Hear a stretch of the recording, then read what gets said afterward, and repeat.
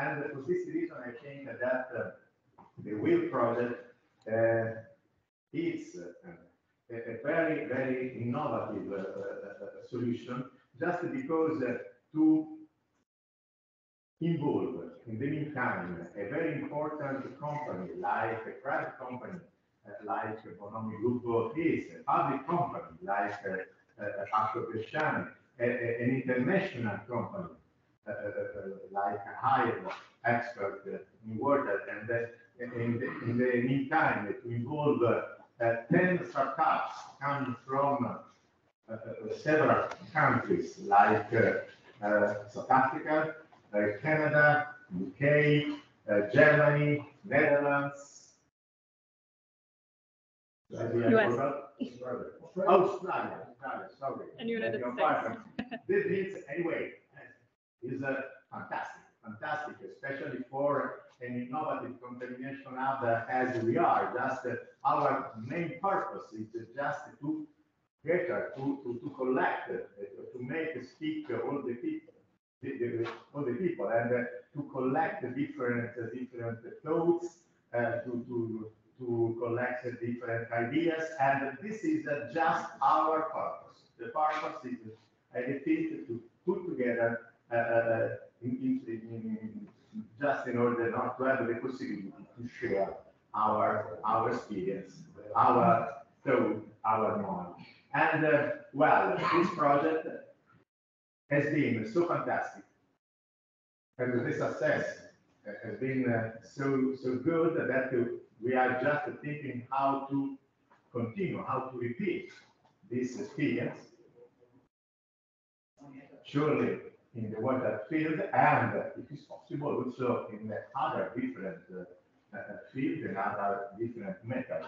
And just in order to confirm that the open innovation is today absolutely the new solution, also for the big companies, because as I said, the world is so complex that also for a big company this means not to think a new way how to manage the research and development activities. And the open innovation is absolutely the only way.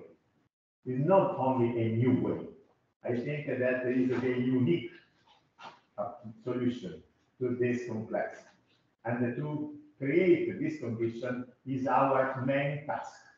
This means that our idea is to repeat, to clone this formula, the formula of the will, just as I said, in other different applications, in other different fields.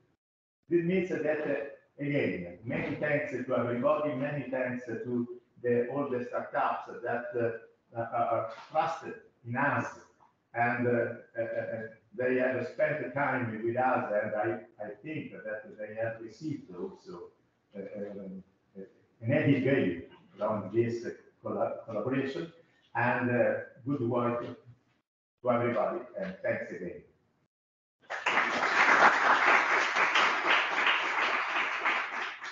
Thank you very much, Riccardo, for introducing us and hosting us here today. And now I will hand the word to Chris Thomas, Head of Innovation at Iowa Utilities, to just explain a little bit more about the program and where we are now. Thank you.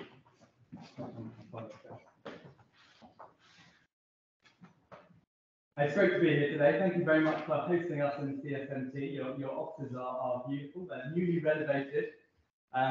My only complaint is that for those who are joining online, the webcam is high up in the sky there. So for folks like me, everybody gets a slight view of how my hair is beginning to fit. So apologies to you online. But thank you for joining. After me. Always is better. I won't speak for long because today is a celebration, and it's a celebration of the innovations that the startups, as part of WIL, are bringing to the water sector. So they are the people we want to hear from. So I will just say a few words, but just to explain the origins of WIL, what it is, and how we've got to today for a moment. So WIL, the Water Innovation Living Lab, is an accelerator. If you've not come across accelerators before, they are the creation of an environment for startups to try and help their growth and to speed up their growth, to accelerate it. And they come in all shapes and sizes. But what makes WIL unique and what we're really proud of is the collaboration that has made it happen. So you can see all the logos on the side of the slide there. And what's lovely about this collaboration is that we have the whole chain of events that an innovation will go through. We have the local university where ideas are born. We have the Ideas Hub of CSMT to help foster that. We have Bonomi as the supply chain, bringing innovations into the sector, and we have Accademici as the end customer and user. So between us as a group, we like to think that we've probably got somebody who can speak to the startup situation no matter where they are on their journey through that whole experience.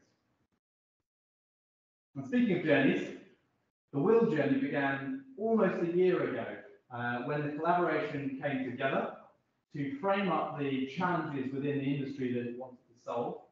We won't go into them today because actually, as a big group, we came up with quite a lot of challenges. So if you have a solution for the water industry, we've probably had a challenge for you.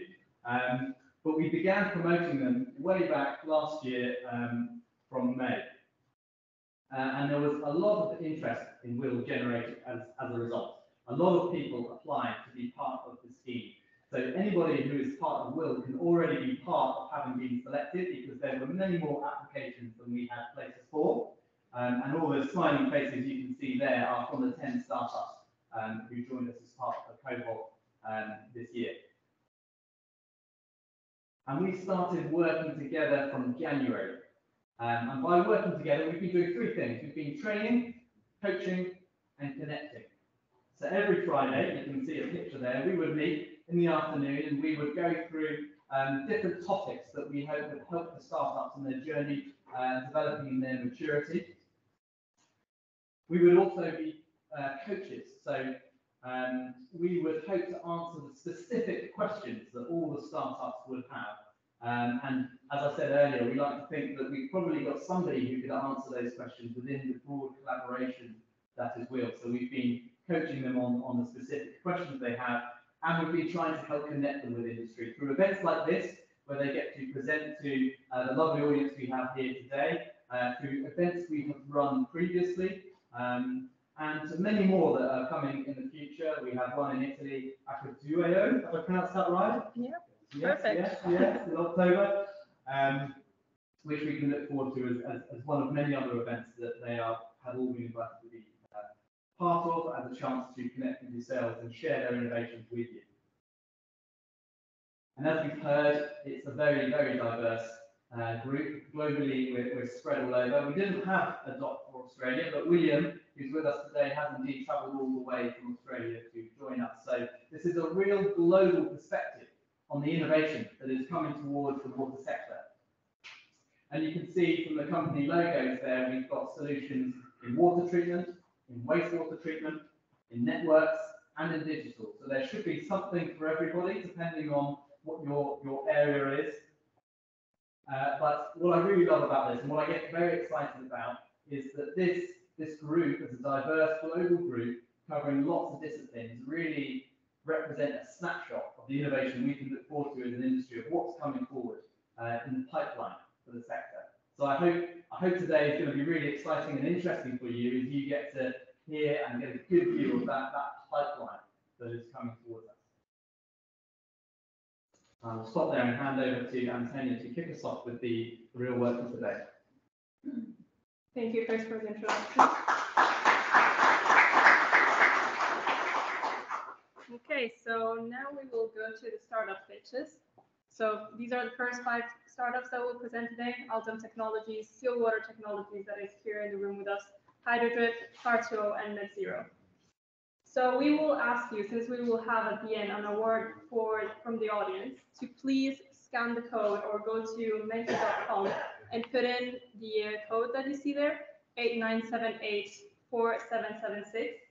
And please vote. So the first question is something like, why are you here today? So hopefully to learn something and to just meet new people. And then there will be one slide like this on the right, where you have the name of the technologies and you can just vote. Please just vote at the end after you've heard all 5 of the technologies, because you can only submit 1 vote. We will remind you after that. And as I said, we will give an award. So first up presenting is Altum Technologies. So they have an advanced treatment process for disinfection and recovery of coagulants and improved metal removal. So Pamela, are you there? I'm here. Yes, perfect. Okay. So I will interrupt sharing my screen and leave you the... I'm losing the mouse here, but okay, go ahead. Am I with you there? Yes, you can please share your screen so that. Okay, I did that, but it's...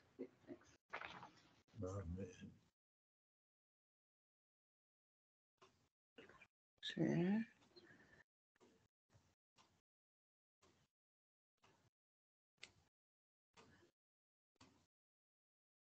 Is it sharing?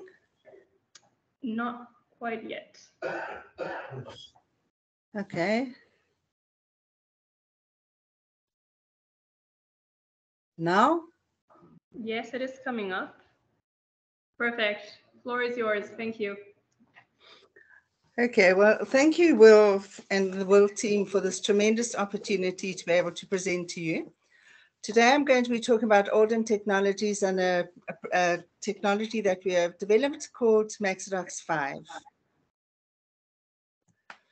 Now, Maxidox 5 is a sustainable, synergistically advanced water treatment process consisting of electronics and electrode cells. And having been in the water industry for many years, we know the pressure on water engineers to meet compliance.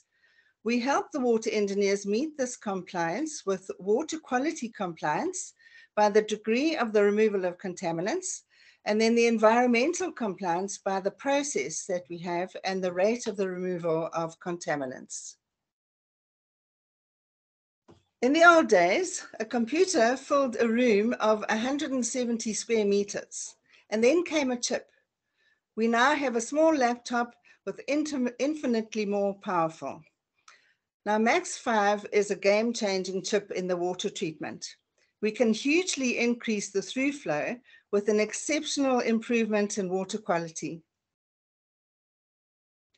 So our solution is a robust, full flow through modular device that is optimizing water treatment systems.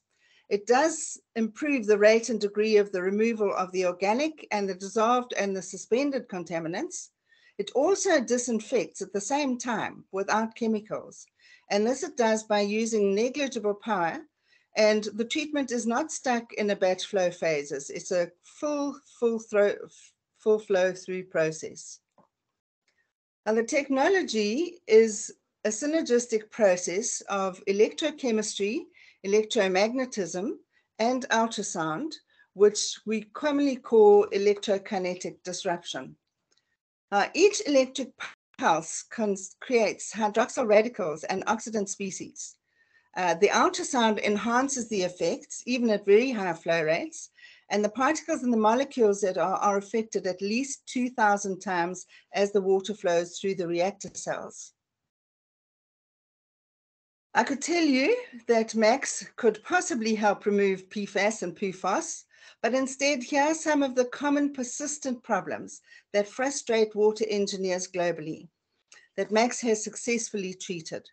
They are disinfecting for the large range of microbes and coliforms, iron, manganese, aluminium, turbidity and color, ammonia and nitrite, as well as organic compounds, cyanide and arsenic, oil and grease, and many more chemicals of concern.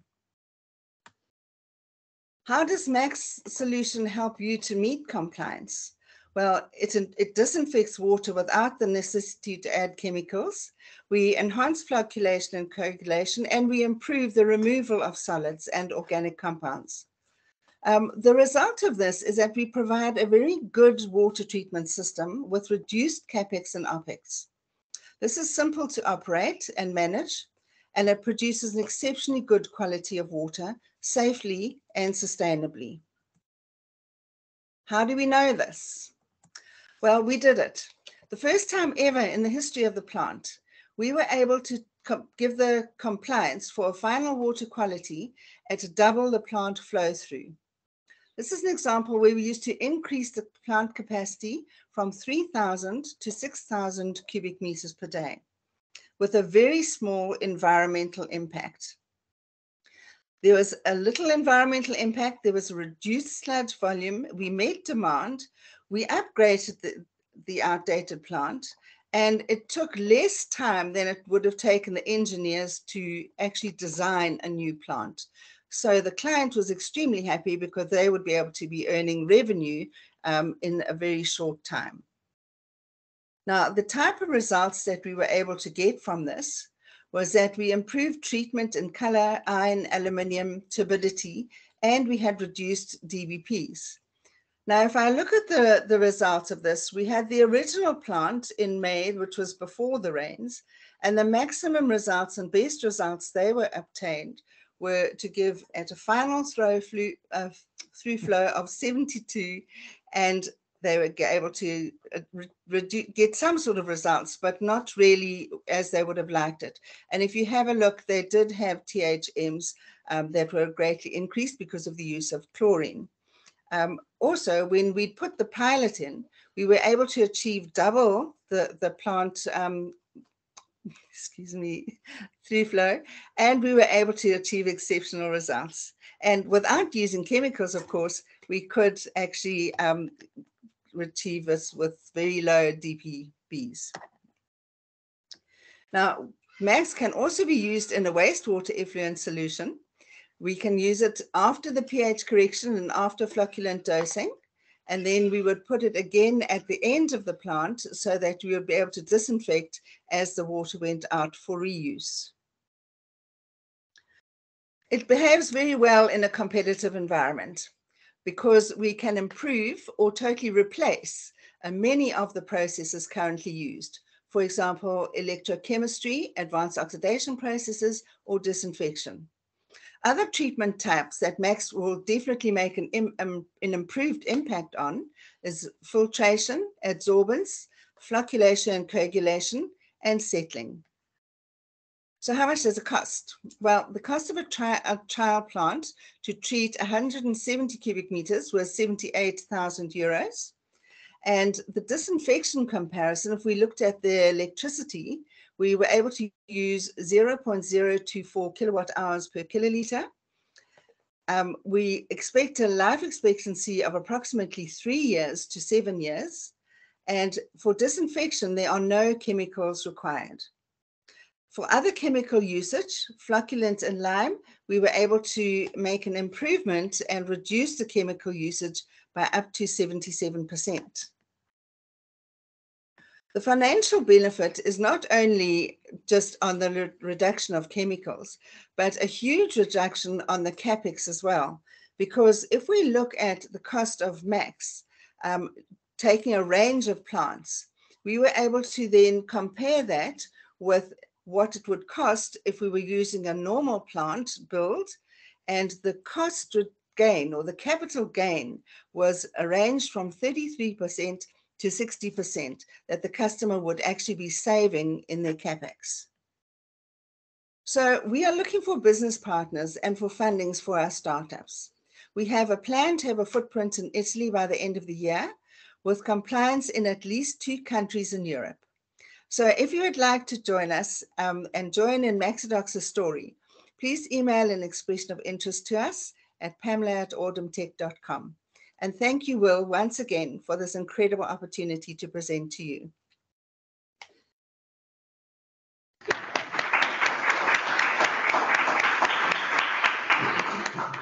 Thank you very much, Pamela. That was amazing. So now we'll open the floor to questions. Anyone in the audience here or online, do you have any questions you want to ask Pamela and Ford? Go ahead. Maybe can we give him a microphone?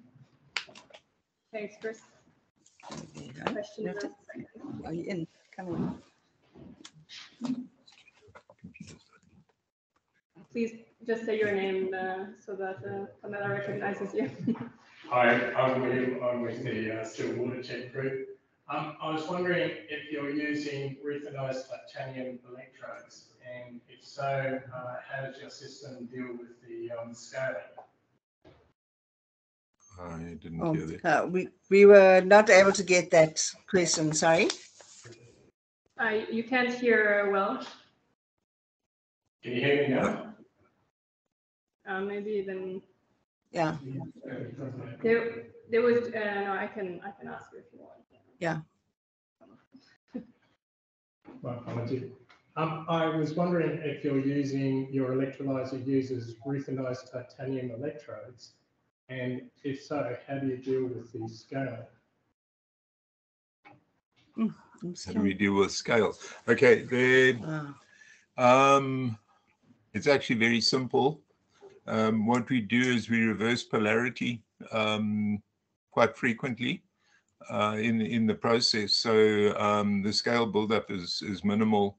And even in hard water, we found that the electrodes will normally run at least 6 months without any real scale buildup that affects the process. Perfect, thank you. Any other questions in the room? Or online? Okay, it doesn't seem like. I'm just gonna ask myself a question. Antonia, Yeah? sorry, I had my hand raised, but I don't know if you can see it on Teams to ask a question to Pamela. Yeah, go ahead. All right, thank you. Great presentation, Pamela. I'm interested to learn if you have trialed your intervention for the wastewater treatment, because you said that it can also be used, Max 5 can also be used for wastewater treatment. So did you trial that, or is based on the results that you had already? We did trial that, and we were able to reduce the coliforms down from, I think it was 200. We reduced coliforms in, it was actually in river water, not wastewater, but it was heavily polluted with sewage. And then in the tail water of a sewage treatment plant that wasn't performing, from 240,000 E. coli per milliliter to 0. Not detectable. That's great. Thank you. Yeah, thanks. I think if I can just add something. Of course, go ahead. I just wanted to add, when we were talking to some of the industry people, what appears to have not been apparent is that this is a true advanced oxidation process. We actually produce oxygen to make ozone in the water from the water, and then rearrange water molecules to improve the advanced oxidation process. Thank you for clarifying. Any other questions? Can you ask what's the power usage? Yeah, what is the power usage for your system? Yeah, it was very low to produce the just let me just get on to the 3,000 liters to maximize it up to 6,000. It was at 0.024 kilowatt hours per kiloliter. Okay, interesting. For which type of water treatment or wastewater treatment? That was in a potable water plant. Okay. Yeah. Okay. Thank you very much. Okay, then we will continue on with the second presentation, which is from Steel Water Technology. So. One second. Okay, yeah. Okay, perfect. Yes, I think just have it there. So that is, go straight into it. Go straight into it. Right. Step one side down there. You need to be close to the- Oh, okay. Is that okay? Like that? Yeah. Good afternoon, and thank you for coming, and thank you to Will for putting this on. I'm Michael. I'm a managing director of Steel Water Technology, and with my partner William, we're here to present to you a new and exciting approach to leak detection, active sonar. We all understand that water leakage is a massive problem, and accurate leak detection is part of the solution to solving this problem. Today, the majority of the best leak detection is based on acoustics. Unfortunately, all acoustic methods are governed by the fundamental physics of sound in water, thereby limiting their range to a few hundred meters. So given the size of this problem and the limitations of current methods, we set out to develop a new technology that is both long range and makes the leaks do something which is detectable when we perform our tests. So i.e. make it talk back to us. And from this, we invented a new transmission technology, which we call active sonar. Oh, I'm too far back, too many pages. So how do we do this? We generate a very small but intense pulse, which is injected into the pipe. This pulse travels down the pipe and interacts with points of interest. These interactions we can detect, And from this, we can calculate the distance out to these points of interest, leaks being one of them. Now, I'd like to hand you over to William Smith, our Technical Director. Thank you, Michael. So just to briefly recap the technology, we have made a technology breakthrough in transmission. And for the first time, that makes feasible the use of sonar type devices in underwater pipes.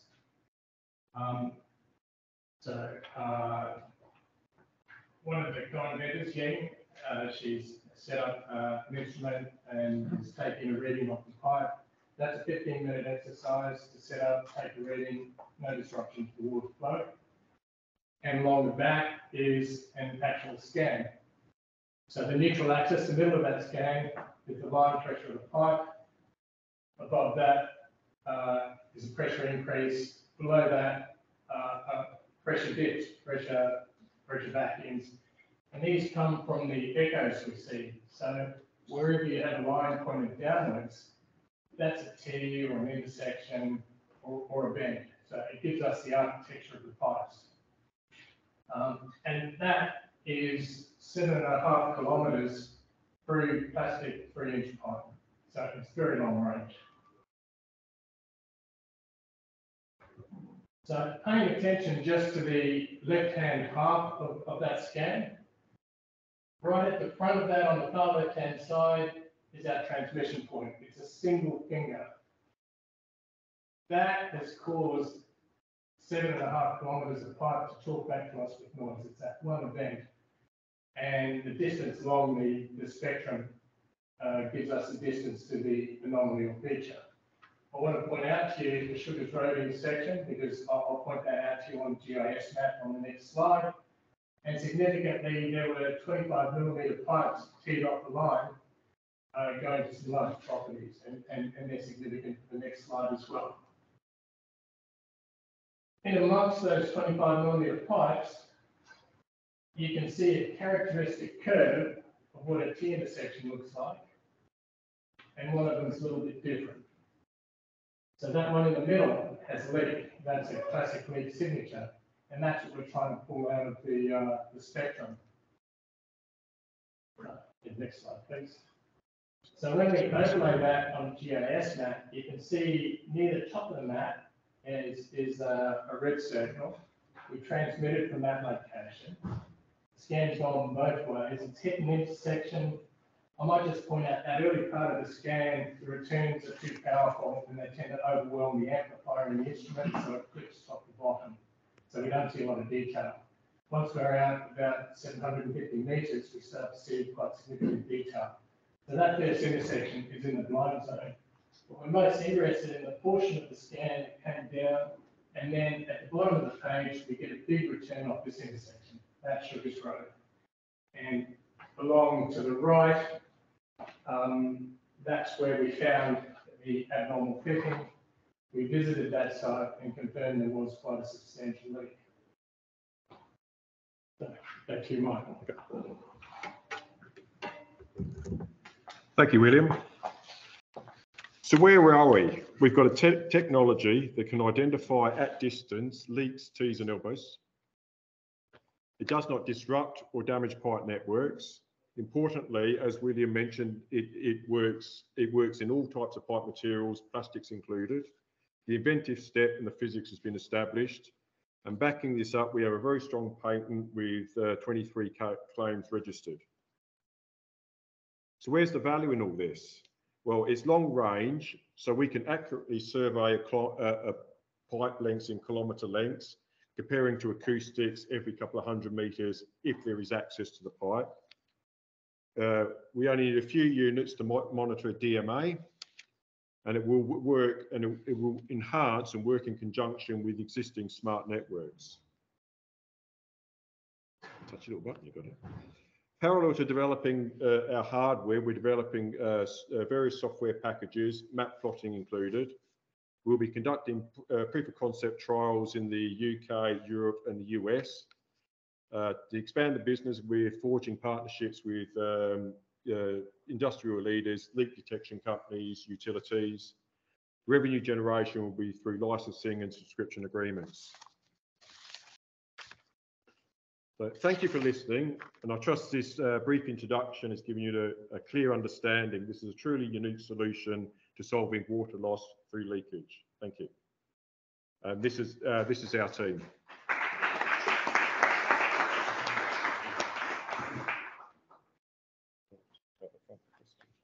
I'll go down to the middle. Yeah, thank you very much for your presentation. I think it's a really an innovative technology, and it's the perfect timing now in Italy with all of the non-revenue funds we have. So thank you. Do you have any questions in the audience? Go ahead. First of all, welcome in Italy. Thank you. And next question is, does this technology offer the shock waves runs only to liquid medium or also to natural gas, steam, air, or compressible fluids? We're using a compressibility phenomenon. Sorry. Oh, sorry. Thanks. We're using a compressibility phenomenon this time in a liquid. It also works in gases. So the same principle works in all fluids. The speeds of sound and the physics need a little bit of tweaking, but we got the mathematics and the engineering determined for that. You can set the parameter, the constants, and whatever, and get the results. That's correct. Thank you. And it's a really early calculation. Well, it's Bernoulli, it's got some Navier-Stokes in there, equations of energy. So there's at least one famous Italian in that. Thank you very much. Thank you for the question. Any other questions in the room or online? Okay, so I'm just gonna ask you, so how do you know like which way the signal goes? We don't know. We need to plot it on a map. And then because we see T's and intersections, they give us a clue of what part of the map particular signals are coming from. So in the example we showed, we had a leak at a T intersection that lined up with a map. If it was on a straight section of pipe, we would need to take at least 2 readings and triangulate onto that one point in order to make sure we reduce the number of permutations. But you can imagine that leak was 3.6 kilometers away. If we didn't associate it with a T, it could have been in 100 different locations on that network. And we may have had to take 3 or 4 readings to determine exactly where it was. But that GIS map was basically a DMA. We can cover that whole DMA in one day, taking about 14 readings. And to do that with correlators, you've got to have correlators every 300 meters of pipe. That takes weeks. Thank you. Anyone else with a question? Yeah, just I think in the beginning there was like the picture of the hardware. So in that part there is both the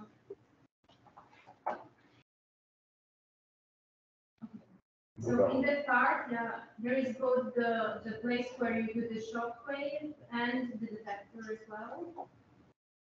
Yeah, that's correct. Do you want to? I think there was another slide with previous. Yeah, so we have to develop the signal. It's really easy to make a shockwave in water. You do it with an explosion, but if you do that, you blow up the pipe as well. So we have a system for generating a shockwave that it only weighs 6 grams. It doesn't put any stress on the pipe wall. It's a normal shock, so it's compressed front to back, not sideways. Is that the question you were asking? Yeah, also like here, okay, there is a shockwave chamber, just to see like a bit of the parts of the hardware, how it's done. Sender and receiver. Yeah, so that one also incorporates. Yeah, that incorporates a receiver, and we data log the signal that comes off that. Okay. But they can be separated. So you can have the sender and receiver at different places. In fact, an advantage to separating them is you won't get that blind zone at the start of the scan.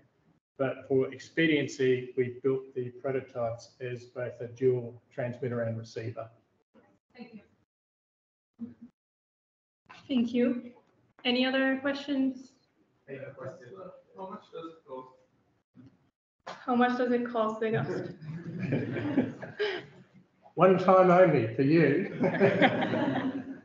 I guess we're forecasting a cost of about $10,000 per US unit. They have to have quite a powerful processor and a data logging capability, a web link. There's a little bit of hardware, and the receiver's quite complicated and very specialist. But for the revenue generation, we'll be charging for the data processing. So it'll be a data upload, which you'll be paying for. The equipment will either be leased or sold out, but it'll be for the processing, which is the valuable part of it. Thank you. And just last question from my side. So you might have touched this already on your presentation, but can it be used on all materials and all diameters of piping? Yes. The particular instrument is, in the example, is designed for pipes up to 200 millimeters, but it's scalable up to feeder mains, trunk mains. And the transmission and receive signals are through the water, not through the pipe wall. So it doesn't matter what the pipe material is, it works in everything. Another question, yeah. Go ahead. Probably the last question. Other methods are, I understand, are less effective in terms of the distance they can actually achieve. But as far as I know, I mean, I'm aware, at least in the oil and gas business, they are non-intrusive. So they use acoustics, of course, but you don't have to get actually into the pipeline to assess the leakage. I mean, in this case, you need to emit the shock wave from the pipeline. So how do you see your product to be used also like in high pressure lines where you need to have some ports in order to, get the shock wave from the line itself? Well, I like high pressures. The higher the pressure, the easier it is for us to generate a shock, and we can do that with smaller equipment. So the problem for us is lower pressure. So we're optimized for 300 kPa, 500 kPa, and 900 kPa transmissions. Oil and gas industry, they like to use accelerometers on the pipe wall, and they have to be intrinsically safe equipment. We can keep all of our voltages below 5 volts. We can also be intrinsically safe and meet that criteria. But we do need to have, the resonator does have to contact the fluid. So that's what we need to do. So for us, we go onto a fire hydrant and go on that way. But obviously for that industry, we would have to get in contact with the shop.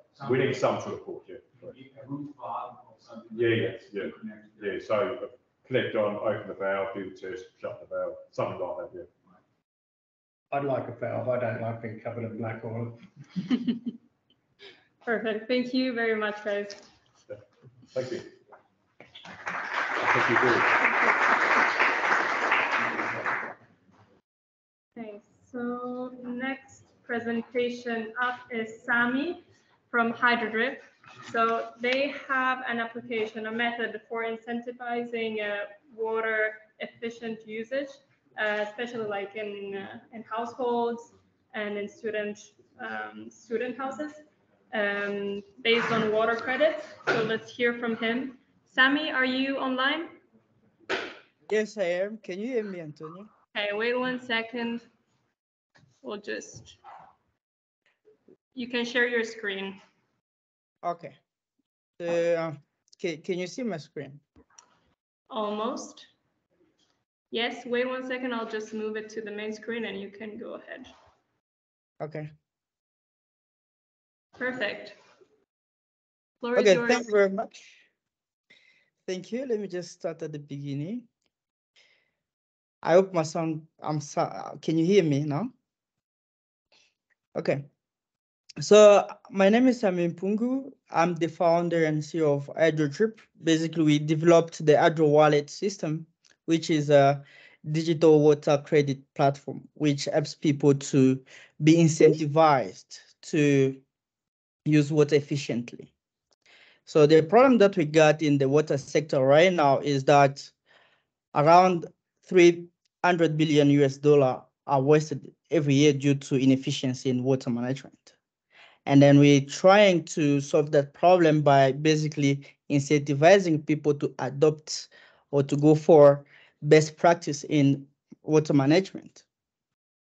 So our solution to water efficiency is basically to develop a demand side water market where people can trade kind of water credit so that they can perceive or they can value their actions on conserving water.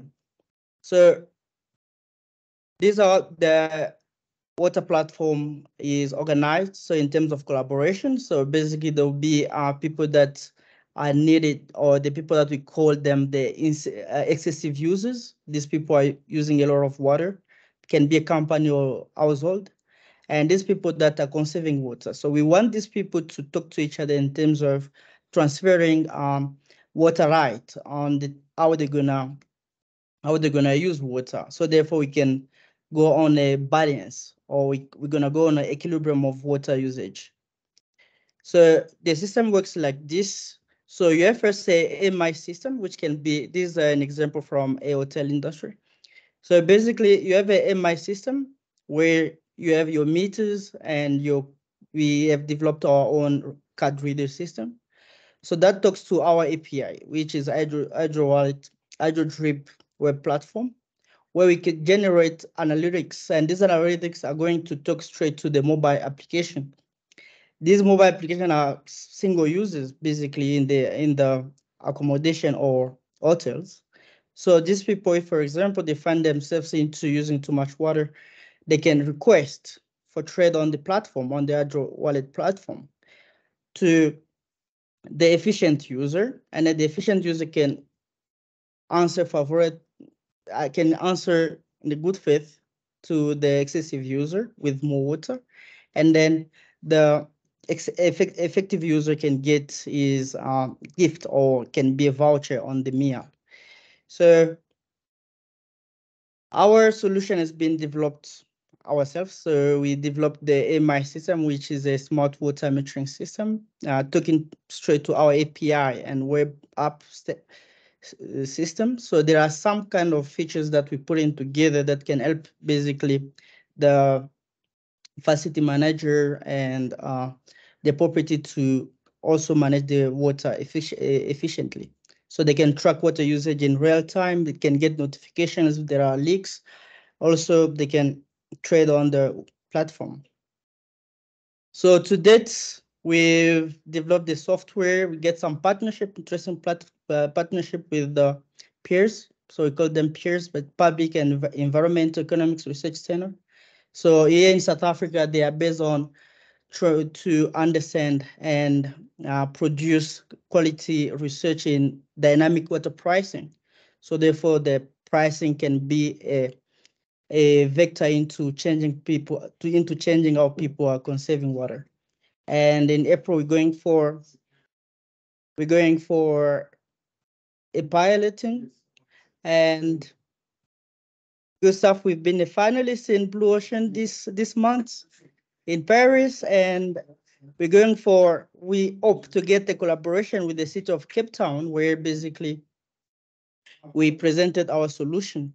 So in terms of the pricing, we charging $100 for now per meter, and then there is a fee on each usage of the individuals. So in terms of need, we need to go in partnership with the smart meter manufacturer so that we can reduce the cost of implementing the system. So develop further our water trading platform, and also to finance our infrastructure, as well as some piloting. So this is my team, and thank you. Thank you very much for giving us this opportunity.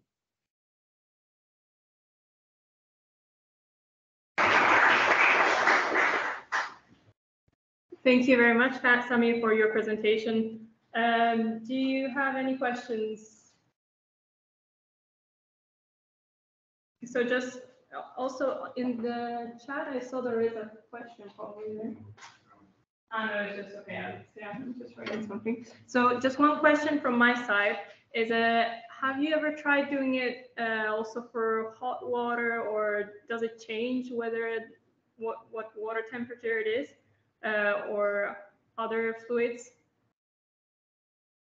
So we haven't tried. So basically there's nothing changing in terms of because what you're taking is the hot water, but you're gonna just take the flow in terms of you're not taking the temperature. And as much as in South Africa, we basically have geysers in our houses, so we're not taking water from the municipality. But from the Europeans, where basically you can get hot water from municipalities, that can be a good starting point, basically to help people to track and get values from energy and water saving. Thank you. Any questions that arise? Yeah, there is a question from Claudio Gattavari from the Bonomi Group. What would be the perfect market, the target customer? Yeah, so he's asking what is the ideal market and customer?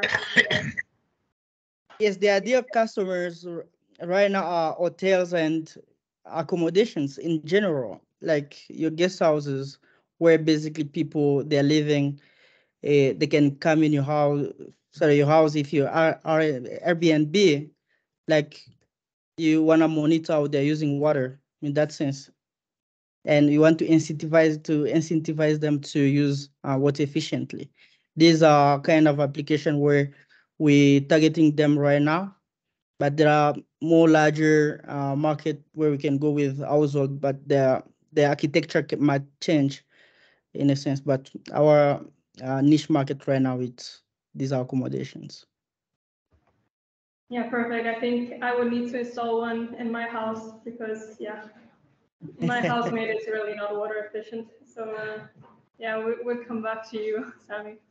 Okay, thank you very much. Is there any other questions? No? Oh. Okay, then we will move forward to the next presenter, which is Clartuo. Hi. Hi, Hazan. How are you? I'm fine. Thank you very much.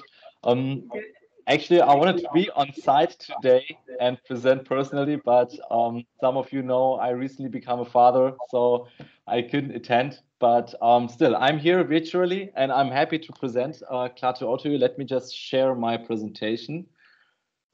Yes, thank you. I hope you had at least 1 or 2 hours of sleep tonight.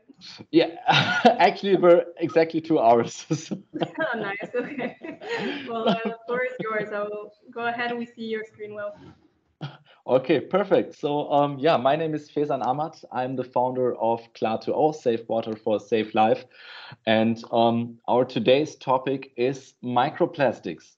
So for me, microplastics is a bit misunderstanding because due to the German Federal Environment Agency, microplastics is defined everything smaller than 5 millimeter. So you could actually take a simple kitchen strainer, put it on your online shop and just claim this is the microplastic filter, but it's not that easy.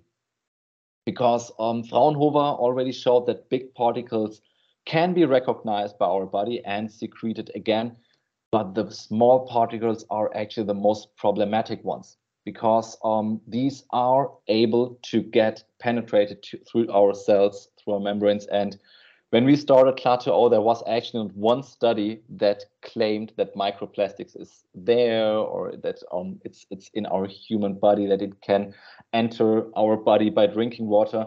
And yeah, today there are so many publications that we can no longer save ourselves. So first of all, I want to just say that there are different kind of measurements. It started from 0 up to 300, so we just took the highest one. And so there are more than 300 different plastic particles in 1 liter drinking water, depending on the source of the publication. And the small ones in the nanometer range, they are able to accumulate in our body. There are studies that they were found in our liver, our adipose tissue. And maybe you saw last year the headline that a lot of microplastics was found in the placenta as well, and it was called the plastic baby. And so these are different kind of modern pollutants in our modern society, which no one was aware of when plastic was developed. And one for me, a shocking moment was actually microplastics in bloodstream and the blood-brain barrier, as I'm a biochemist and a biotechnologist. And yeah, the blood-brain barrier is actually the most highest selective barrier I ever saw in my life. And if even microplastics is able to cross it, we need to take action. And this is what Clato is doing. So we developed a smart surface technology that is able to bind each kind of plastic molecule by molecular adhesion. Just imagine that there are millions of small molecular arms that grab the plastics out of the drinking water. The good thing is, which is actually one of our USP, our filter works without any pressure. It can filter up to 100%. So we did a lot of different measurements, which were even funded by the German government. And I guess one of the most beautiful topics is that our entire filter is regenerative and recyclable, which is one of the highest sustainability impact if you have almost no waste at the end of the day. So this is how it works. So we are using our spherical beads. Maybe you see it in the camera slightly here. So these are small spherical silica beads, and we have 4 different coatings that are patented as well. And they absorb the microplastics by different kind of molecular forces like hydrophobic, hydrophilic, and few more. And this makes the difference of Clato to other filters. So we do not have a limit in any pore size or any pressure loss. We can filter down to the smallest molecule, actually. And the most beautiful thing is, as Clato do not only stops in filtration of microplastics, so sustainability is also a huge point for us. We can regenerate the entire surface, deattach the microplastics, and the filter can be used again. And I think especially nowadays, this is a huge topic as well. So as we are working with investors, we need to prove that our technology works as well. So we did the entire range of technologies and certified our filter by 4 different labs. And the last one was even by Eurofins with 100% efficiency, which is for us one of the biggest milestones, actually. So this is one of our test filters. So it is 10 times 10 centimeter. We can filter up to 20 liter per minute in the flow rate, up to 4,000 liter. 1 to 12 months, it depends on the size. And as I told before, we are using this spherical beads, so we have almost no pressure loss. We see Clato actually as add-on system in each existing water system. So we would only provide these beads in kind of B2B. We would sell in kind of B2C the entire system. And our third business model is actually on the on-site regeneration. So at this point, I just want to mention, I know the 5 minutes are already over, that we're looking for strategic partners, for investors, for cooperative joint developments, and we are really open for each kind of partnership. This is our team. And thank you very much for your attention. At the end, I would like to say the fish has no choice, but you do say no to microplastics in your body. Thank you very much.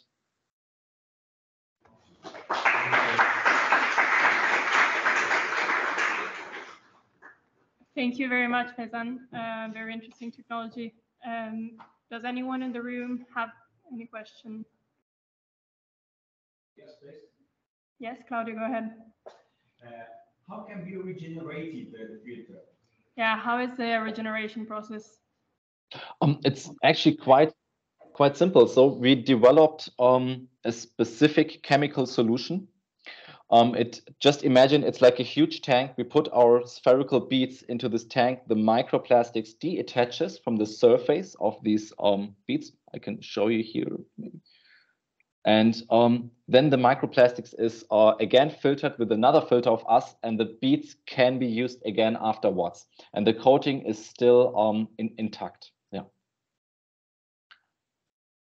So can you do it at home, or you need to change the filter and give it back, for example, to the supplier? That's actually a really good question. When we entered the Will Accelerator, we had the same question. How are you going to put this into a business model? And yeah, we thought in kind of B2C that we would make a payback and collect system.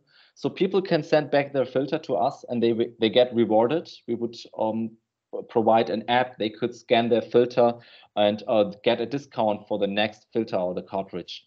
And we recycle it in-house. and afterwards we would provide a new Clato filter with the recycled beads. Yeah. Thank you. There is another question. Have you any idea about the timing, the value timing for changing For the regeneration? Yeah. regeneration? Yes. Yeah, so how much time does it take for sending the filter, regenerating, and coming back to your home? That's a really good How question. How frequently? So when we started this regeneration technology, and we made it 5 times, and after the 5th time, we found out due to the that the surface of these beads are rubbing to each other, the coating gets slightly disturbed and it's not working properly. So after the 5th time, we still had the efficiency of 70%. So we again thought, let's start in the first cartridge with 70% of the efficiency, and after 5 times, we still have a fully working filter, and afterwards we would recycle the beads as they are made out of silica dioxide and build new beads.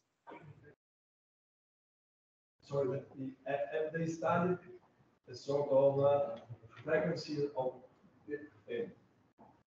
an average? Yeah. After how long you have to send it? Yeah. Do you have any idea of how frequently do you need to, like, after how many like meter cubes Sure. or months? So we recycled or we regenerated our filter after these 3,000 liter of water. Then we recycled it again and put another 3,000 liter, and the cartridge, let me show you, it's like 10 times 10 centimeter. And we simulated actually this because as I'm a biochemist, I did the coating, but it's still not easy designing the entire filter. So we made a huge simulation. It took us 1 year. And then we simulated how many beads do we need, how big does the cartridge has to be, and how much plastics can we filter out. And then we stayed at 3,000 to 4,000 liter with this product. And afterwards, we would regenerate it and could use it again up to 5 times. Okay, yeah, go ahead, Michael. William, sorry. Yeah, okay, let's go first to Pamela online. Pavlina, sorry, not Pamela. Hi, great presentation, Fazan. What I wanted to ask is, what's the fate of the microplastics after the regeneration process? You said that then they go through another filtration process. Mm-hmm. So when does that end? Is there a point where you collect all this microplastic, you do something with it? Yeah, that's actually it. This was one of our biggest topics because it does not make any sense for a microplastics company to throw again the microplastics away, so it's back in the environment. So we built some kind of a distillation technology where we could filter out each kind of different sizes of the filtered out microplastics. And we have 2 partner companies which are able to melt the plastics again, made a new product out of it. And at this moment, only at this moment, we can call Clato as a sustainable company with almost no waste. And I think this is a really beautiful point. That's great. It also reminds me there is this Lego separator gadget, which just you put all the Legos in and they separate in 2 layers based on the size. So I was thinking something like that about your microplastics. Yeah. Absolutely, absolutely right. Yeah. Great, thanks. You're welcome, Pavlina. Thank you. Okay, yeah, there is another question in the room from William. Okay. On the previous slide where you had a schematic of the particulate capture, I think it was before that. A little bit before this one? That's it. This one? So yeah. It looks like you've got a couple of benzene rings, and I assume you, in addition to microplastics, you set out to. Do you want me to? Yeah, or just because I think he's not hearing. Thank you. So I assume from your benzene rings that in addition to microplastics, you set out to capture aromatic chemicals. And where I come from in Queensland, a lot of the farmers out west don't have rainwater. They rely on bore water. And there's also a booming coal seam gas fracking industry. And the coal gas fracking has been contaminating the groundwater, and the farmers are detecting significant amounts of toluene in the water. And I just see that as potentially a big application for your technology. Yes, actually, it is really, but it never came into our mind, as we were focused on microplastics all the time. And then we found out, hey, our coating is actually even able to bind organic pollutants and toluene as well. As so far as I understood it right, there is some kind of echo in the room, so it's not easy to get the question totally. But yeah, we are actually also building our next coating for organic pollutants, for PFAS and PAH and other polycyclic organic contaminants. And I think that especially today in our modern society, where we have modern pollutants, we need also a modern solution. Yeah. Thank you very much, Hisan, for answering all the questions. We will go to the next presentation now, which is Met Zero from. Thank you very much. You're welcome.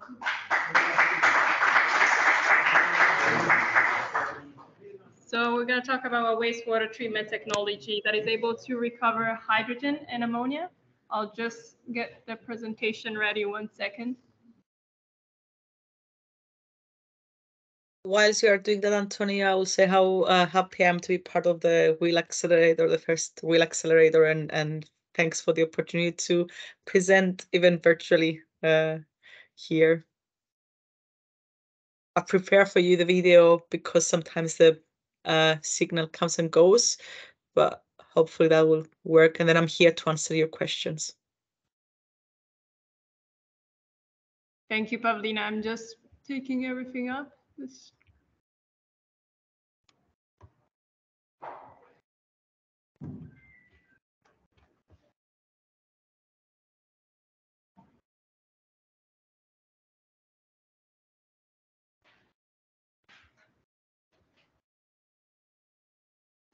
One second, sorry.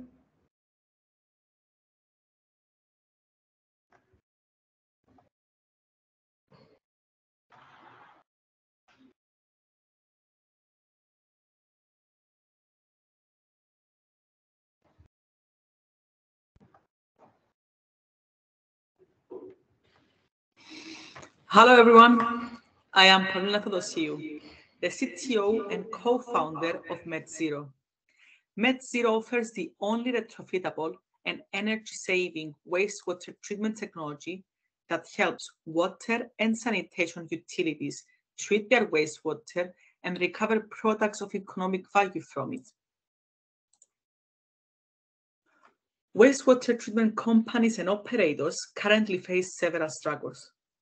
The current treatment infrastructures are at their limits in capacity, whilst the demand is getting higher due to population rise. Also, the energy costs are high. Considering that 60% of the electricity used in treatment goes to the aeration of sludge, it shows that we are literally throwing money up in the air. On top of that, regulations are getting more and more stringent, whilst net zero targets and deadlines are looming. Our Met Zero solution is based on microbial electrochemical technology, essentially a form of wastewater treatment that avoids aeration and can produce hydrogen. The footage you see here is from our latest 3 cubic meter pilot at a Northumbrian water treatment plant. The electrode cassettes are removable, and their size, number, and materials can be altered based on each client's treatment needs. The science behind each electrode cassette is simple. They act like a battery-like reactor with an anode electrode, a cathode electrode, and a membrane. The reactor is submerged in wastewater, and bacteria present in wastewater decompose the available organic matter present there, and they release electrons onto the anode electrode. The electrons then travel to the connected cathode electrode, and we supplement the process with a little bit of voltage, producing hydrogen and other byproducts in the cathode chamber. So we're offering simultaneous anaerobic treatment in the anode and resource recovery in the cathode, and all is packaged now in one reactor. Compared with traditional treatment, we save on energy cost. We provide a smart, controllable way to recover resources such as hydrogen or ammonia, whilst we have a technology that can be moved and retrofitted anywhere is needed. Our pilots showed us that the technology's easy and highly beneficial entry point is on the return sludge liquor line to reduce the load and avoid retreatment on the activated sludge tanks, reducing the burden and increasing the available capacity of these tanks. The technology evolved to its current state through various grants. Currently, we are running a 3 cubic meter pilot in collaboration with Northumbrian Water. We have partnered with Veolia to model the impact of this innovation on their wastewater treatment plants. We secured funding from Northern Accelerator to hire a CEO, and we are invited to submit to the Aid for Spinout call by Innovate UK. Last but not least, we are part of the Will Accelerator program, and we are really excited for that. Today, I'm here seeking connections and partners. So please get in touch if you know of any suitable person who will be ideal to lead the company in the CEO role, to help us write the business case and get approval from the University IP and Spinout Committee. Secondly, we are looking to partner with innovative utilities interested in this technology in order to help us turn this from a technology project into a product. I forgot to mention that the CEO position comes with equity share in the business. Thank you very much for listening to me, and I hope you join us in becoming part of the change. Hello, everyone. I am the CEO. Thank you very much, Pavlina, for your video.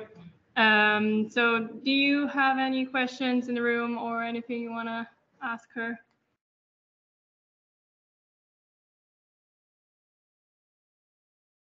So I'm just going to start off by asking you, so what is the difference between your technologies and any competitor out there? What is, the main strength you have? Yep, that's a great question. So the way we differ from others is that our competitors right now, what they do is that they package their technology into container type systems that then they ship out to different breweries or wastewater treatment companies. And that's how they treat their wastewater they receive. Whereas our system doesn't need to add any more footprint to any plant. It can be easily slide into any existing activated sludge tank or any tank of any size, and they can start treating anaerobically the wastewater and generating hydrogen. And as one of our potential clients at the BP biorefinery said to me, this is ideal because it's like a fishing cage that you throw into your tank, and then it can reduce your COD, and also can generate you revenue from hydrogen. So this is how we see it. We are not adding any more infrastructure into any place. We are supplementing whatever is existing there. Thank you very much. We have a question from Claudio Gattavari in Bonomi. Okay. What is the size of a basic module, and how many cartridges there are inside? Yeah, so the size that you saw on the video, the flat one, we have two designs. The flat one, which is right now is 1 by 1 because we have a 1 cubic meter reactor, but the cylindrical ones, they have the benefit that they can be elongated as much as we want them to, and also are cheaper and easier to manufacture than the flat ones. So right now in our pilot, we are testing these two designs to see their pros and cons. But with the cylinder one, because it can become as long as is needed, it means that it can go into any existing tank without much modification. And do you know the quantity of bypass produced or byproduct hydrogen per liter of water? Not on the top of my head, I'm afraid, of how much hydrogen, because that depends on how much strength the wastewater has. So the higher the COD, the more hydrogen we have converted, and the lower the COD, the less hydrogen we have converted. It's based on Coulombic efficiency, so that's how we calculate. But I can send you some data afterwards if that's okay. Thank you. And what is the average strength COD you work with? Like the best one, let's say? Yes, right now we work with a high strength COD that comes after the anaerobic digesters. So they're really high strength wastewater, but we are trialing into low strength as well. So this new pilot system that we have right now is with quite a low strength COD. Perfect, thank you. Any other questions? We have one. No, go ahead. I was needing to ask was the salt and pH interval they're working with. Salinity and pH. Did you hear that? Salinity, not really. He asked what is the salinity and pH interval you typically work with? We work with around 6.5 pH. Yeah, and also, Antonio, because I forgot that they give you a number. So far, the previous pilot we had about a COD of 4,500 micrograms per liter for wastewater. Milligrams per liter. Thank you. And for the salinity, do you have a number? Not really. We haven't checked salinity, I'm afraid. Okay, thank you. Yeah. There was another question in the room I saw. Yes, about power consumption. Understand that it's lower than other, let's say, methods. Is there a kind of ratio comparison, more or less? What is the difference? Yes, so in terms of power consumption, this is what we are testing right now, because for all our other pilots, what we are doing is that we are plugging them to a power supply, because we needed to supplement 0.6 volts into the system to facilitate the whole hydrolysis. But now we have developed a smart electronic control system that can track and monitor and adjust the voltage input into each cassette, which we are evaluating now in terms of power consumption. But we are anticipating that it's much less than the power supplies we were using in the past. But we don't have those data yet because it's part of this pilot we are running. Perfect, thank you very much. Last question. No, go ahead. Are there variable cultures you can apply on the anode? Like it's all the same bacteria you work with? No, we have a mixed culture of bacteria. We did analysis before, and it was a big percentage of that was geobacter, but usually our community is with metal reducing bacteria because of the nature of the wastewater. And also the way the system works, it creates this electroactive biofilm. So usually are these metal reducing bacteria that they attach to the biofilm and create this electroactive biofilm that we exploit and we get the electrons from. Clear, thank you. Thank you very much. Okay, now we will go to our guest speaker, Josef. I will hand the word to Chris before. Yes, I just wanted to introduce Josef very quickly, because we're very lucky to have him with us today to join us. Josef has been in the water sector for about 20 years as an experienced entrepreneur. He is the founder of and CEO of LG Sonic, which is present in 55 countries and serving 12 industries, and he's won numerous awards for innovation and entrepreneurialism for his vision on water quality management, on big data-driven technologies, and on environmental monitoring. Yusuf's passion lie in green scale-up businesses. He is a co-founder of another 3 businesses, and in addition to this, Yusuf serves as an advisory board member to the European Innovation Council. He's the chairman of the entrepreneurial community Green Growers and of MIT in South Holland. And even on this is not a complete list of his achievements. So we're very excited to have you with us today, Yusuf. Thanks for hanging on and joining us online. Can you hear us? Yes, I can hear you clearly. Thank you very much for the introduction. I think the most important for me is being an entrepreneur, and luckily here with other entrepreneurs also in the water sector.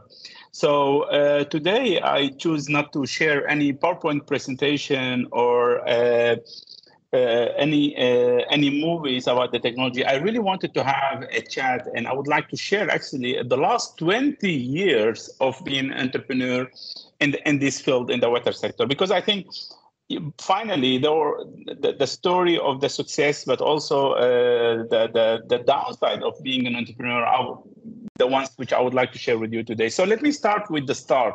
How did I get involved with the water sector? Yeah, I was an intern. So I was looking for an internship when I was doing my study economics. I was about 20 years old, and it was 2003.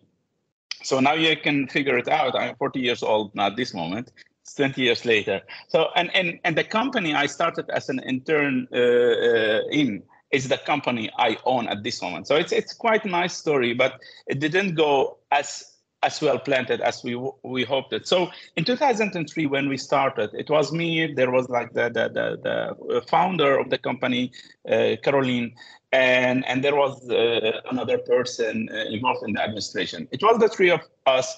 We wanted to create this technology to use ultrasound to remove the chemicals from the world. And you can imagine in 2003, like being an entrepreneur was not as sexy as it is at this moment. So there were not like startups, hubs, or incubators. It was very basic. Raising money was quite difficult at that time. So it was like being an entrepreneur, very basic being an entrepreneur. So starting a website, trying to search for some leads, and trying to develop the technology. And the technology itself was really amazing. So you could use the ultrasound, which is the same technology you use for gender reveal echo, to reduce the biofilm in the swimming pools. That's where it all started. So we thought if we can use this technology, we will avoid the biofilm bacteria to get attached to the wall of the swimming pool, and by doing that, we will reduce the chemical. And then from that, everyone start talking to us and say, yeah, but we can use it in the cooling tower. We can use it in the irrigation reservoir. What about algae? We can use it. So it started like, yes, we can do that. Yes, we can do that. And we were so in love with the technology, unbelievable. So we thought we are going to change the whole world. And the people which didn't understand the technology, we thought like they are stupid. You know, that's it. They are stupid. That's why they don't want to buy the technology.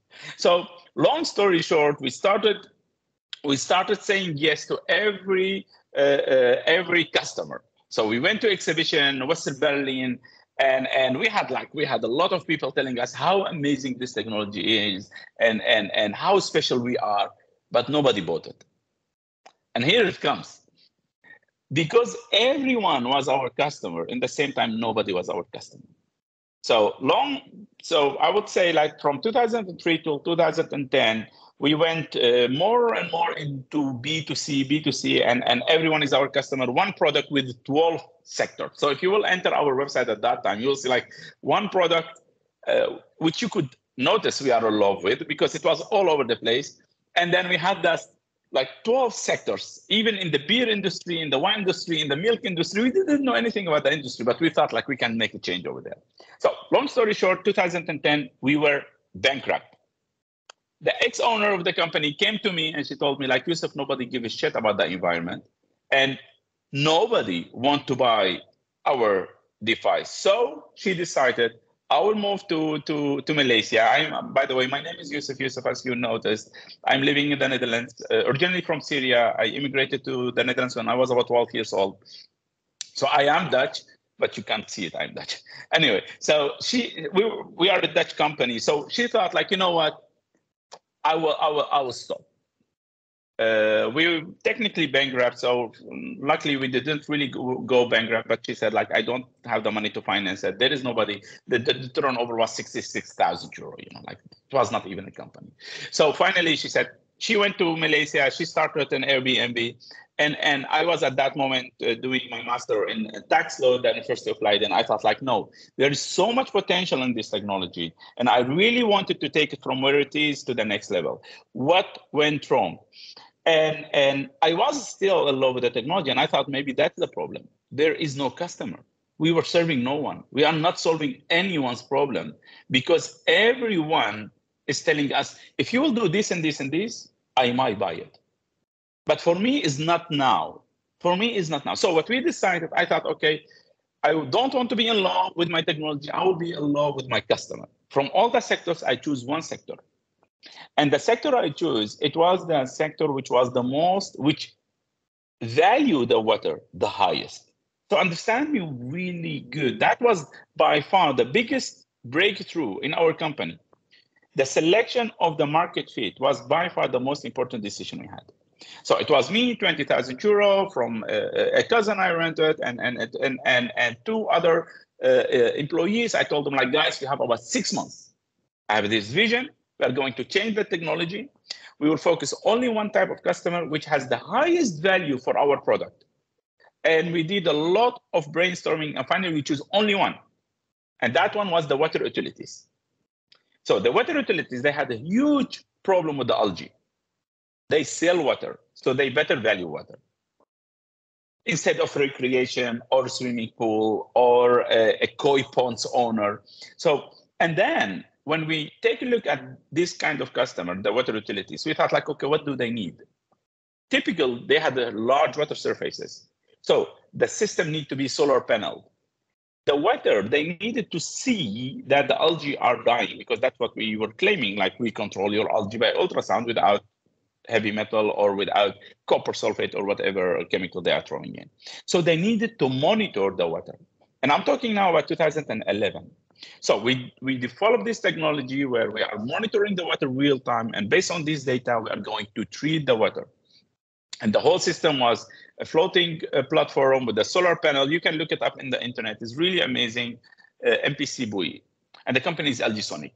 So once we had this basic idea, we asked for a patent, we got the patent, and then we asked the European Commission for a fund, 1 million euro. Don't celebrate too early, because we were not happy. We were not allowed to spend it. We only could buy knowledge from different universities. So what we did is we worked with 4 universities, and we told them, can you develop this technology more and more? And can you do that fundamental research? So to back up our claims with some evidence. And finally, we got our proof. We knew we are controlling cyanobacteria, the blue-green algae, in the water with the efficiency between 70 to 90%.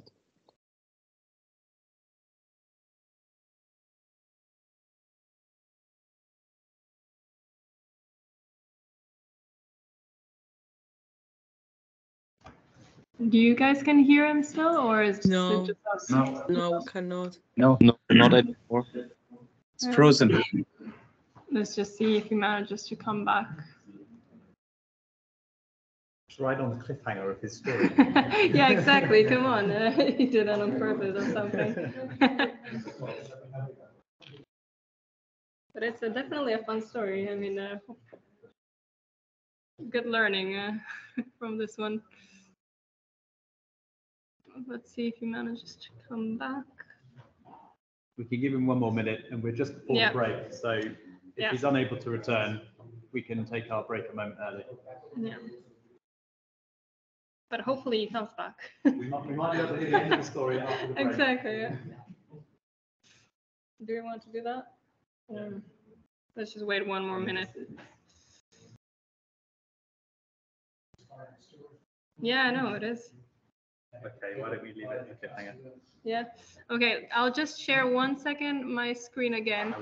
I just want to remind you all to please vote. So this was the LG Sonic experience. Just losing my mouse here.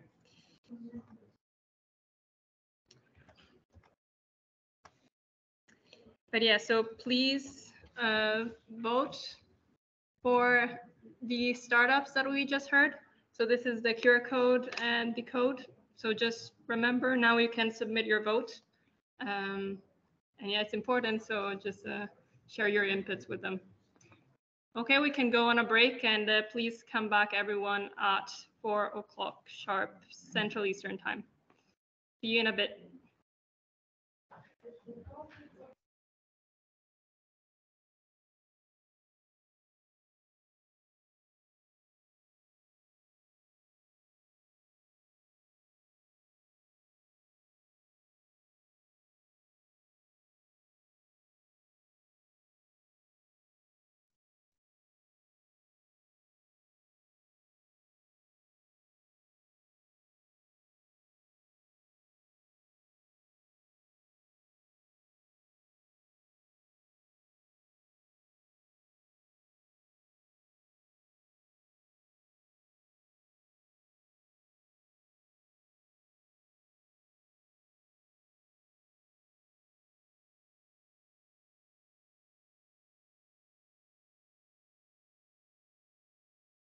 And also, guys online, please feel free to just stay there. If there's any questions from the audience or any chit-chatting you want to have, just please continue while we take a coffee.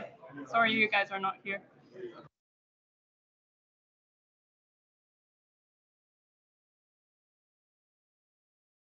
Robert, I could see a great smile on your face when Yusuf said, this is the business that I started when I was 20, and this is the business I own when I'm till 43. I could see some, that's quite promising, isn't it? Hopefully I can say the same when I'm 40. Yeah, Yusuf, we were just commenting about the comment that you started saying that this is something I started at 20 and I'm still owning it at 43. So it was quite promising.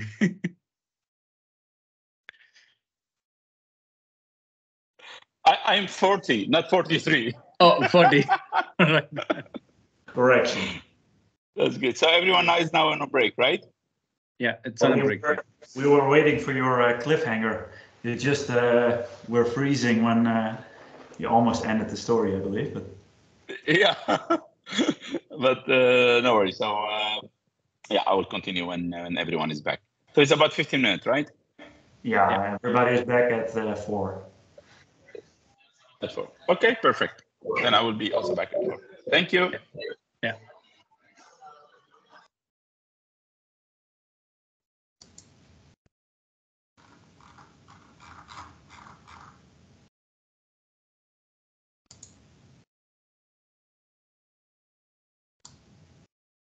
So I think from our side, very few people are there in Russia. Maybe Seal and who else? Only Seal, unfortunately. Yeah. Yeah, I think it just might be only Seal. Yeah. We were almost there. We were at the airport, but missed the flight. So. Yeah. Yeah. I was prepared to travel. Unfortunately, there was strike in Hamburg airport, and then the flight got cancelled. Yeah, that's a pity. Yeah. And then one gets a baby. Yeah. Yeah. Congratulations. Thank you very much. Thank you very much. Actually, I was looking for flights and taxi and everything, and yeah, then I became a father. In the same moment, I wrote Antonia, I cannot attend. She was like, what? Why? And I was like, yeah, I became a father. And you're like, oh, okay, I understand. You could also record a video. And I was like, nah, I want to attend virtually, definitely. I won't miss that event. Yeah. Very good. I see some address on your presentation. There was some German number. Do you have somebody here? We are located in Germany. Really? Yeah. Ah, I thought you were in the US. Nah, we're from Germany, from the south of Germany. Karlsruhe, Heidelberg, yeah. Okay, then we should keep in touch. Yeah. We are in Hamburg. We are in Hamburg. Yeah, Hamburg. I saw it before, yeah. Cool. Definitely, we should. Whenever you're in the south of Germany, give me a call. would Oh, have sure. changed. Yeah, definitely. Yeah. Yeah, it's crazy that it took us 16 weeks to realize that both of you guys are in the same country. Oh, that's quite strange. I was thinking you were in the US. Actually, I thought the same about you. I thought you were in the US, and I thought, okay, is there any other German startup here? Well, what's happening? Oh God, but nice, cool. Yeah, when the Will program started, me personally, I was in Dubai. I moved into Hamburg in March. Oh, why? May I ask why? I was once to Dubai for vacation. It was so beautiful. I loved it so much. Why did you came to Germany? I mean, it's cold here in the winter. It is, but Dubai is a lot of artificiality. It's man-made, but this is nature here. Sure. And there's a lot of things different. Yeah. Sure. I mean, a lot of people told me Dubai is more a shine, like it is a being. So to be careful when I'm trying to formulate it, but I heard it a few times. But still, beautiful city for doing vacation there. Yeah, no complaints. It's a beautiful city, so much fast. Something which I get frustrated here often is the internet. Dubai, you have high-speed internet, and Germany, during the call, it gets dropped. Yeah, you don't. Yeah, that's the major difference I've noticed here. Absolutely. Happened to me a lot of times. Middle in a meeting, my laptop broke down. I don't know, Wi-Fi was not working, but still, there are in Dubai so many beautiful startup competitions. And may I ask, maybe we could go for a short call afterwards or another day. Oh, why not? Why not? Let's take it offline. Yeah, sure. That sounds great, because I mean, you're the expert in that area, and I would love to get more about it, and especially how do you get business there? No, yeah. Let's talk about it. Perfect. Yeah. It would be cool if we would maybe personally. So whenever you're here, or if I'm going to Hamburg, I will let you know, and then Sure. Yeah. Perfect. Keep in touch. Very good.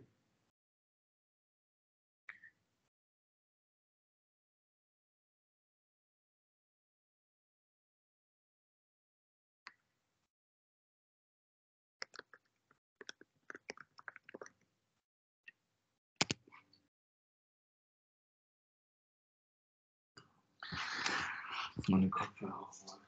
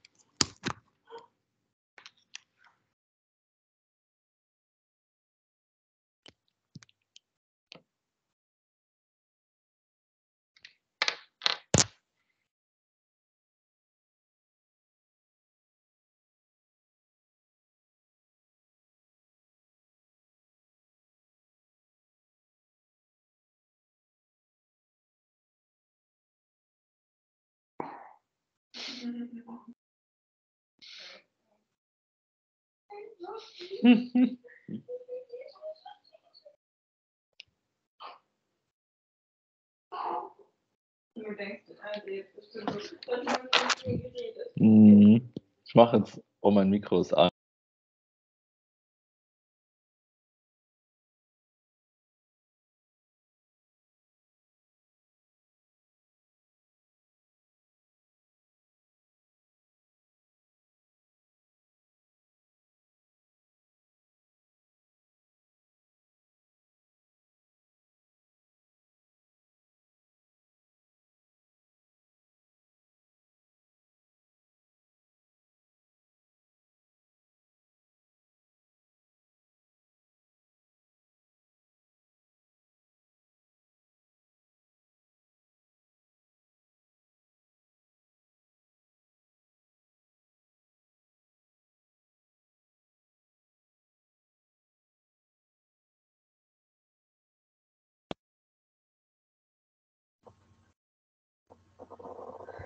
Hi, Fazan.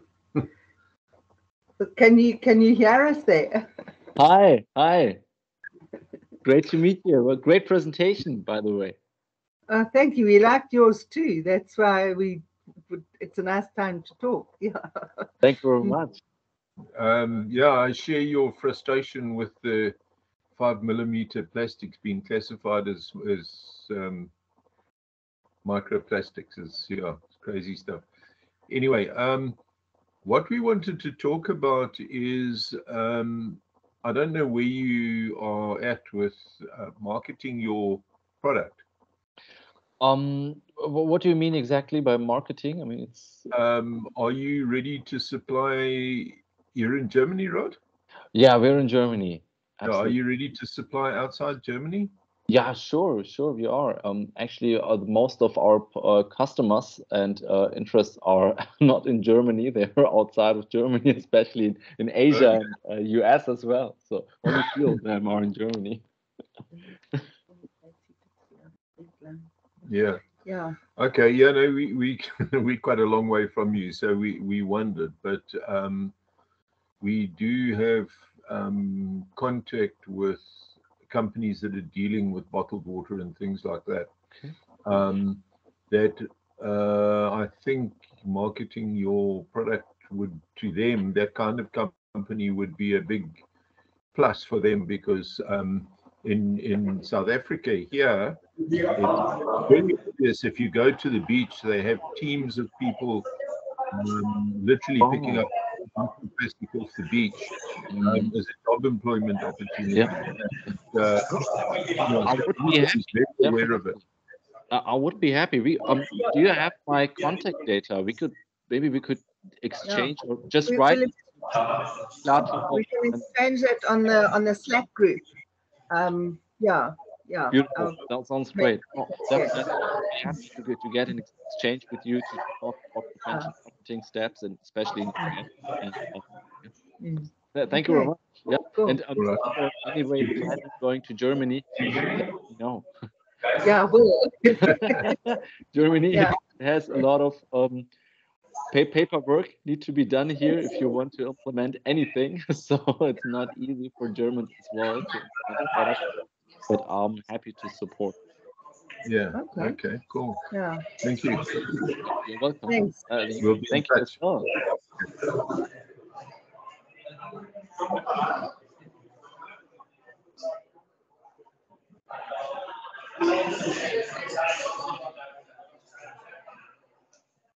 Guys, sorry, do you hear me? Okay. Or remote? Yeah. Great. Yes. I'm just trying the microphone. Just 1 second. I'm trying another microphone. Can you hear me now? Can you hear me? Okay, great.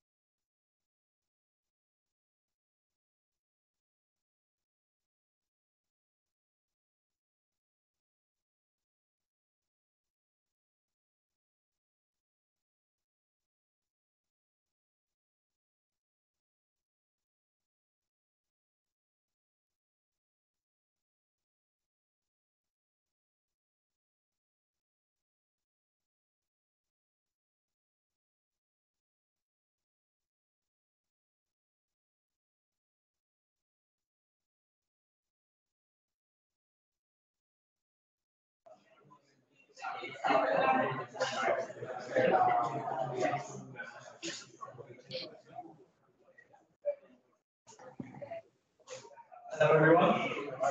Welcome back over the break. Please just take a minute to take your seats and we can get started again in about 30 seconds.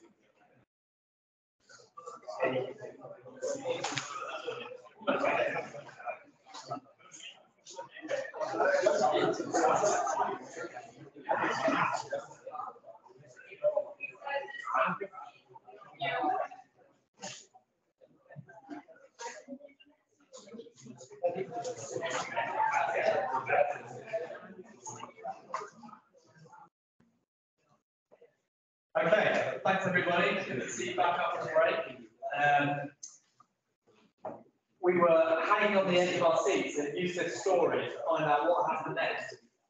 Yusuf, are you back online with us? Yes, I am. Fine. Could you turn your video on if it's not already? It is on. We'll just find you 6 seconds.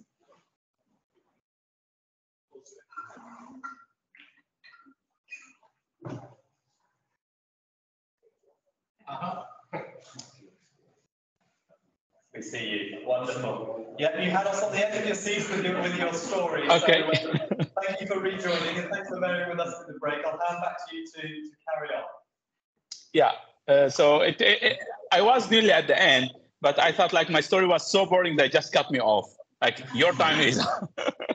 But so to go back where start to the fun stuff, you know, when things went right after we had received the 1 million, we could use it to buy in some research from different universities. We had the proof, but it was still not enough.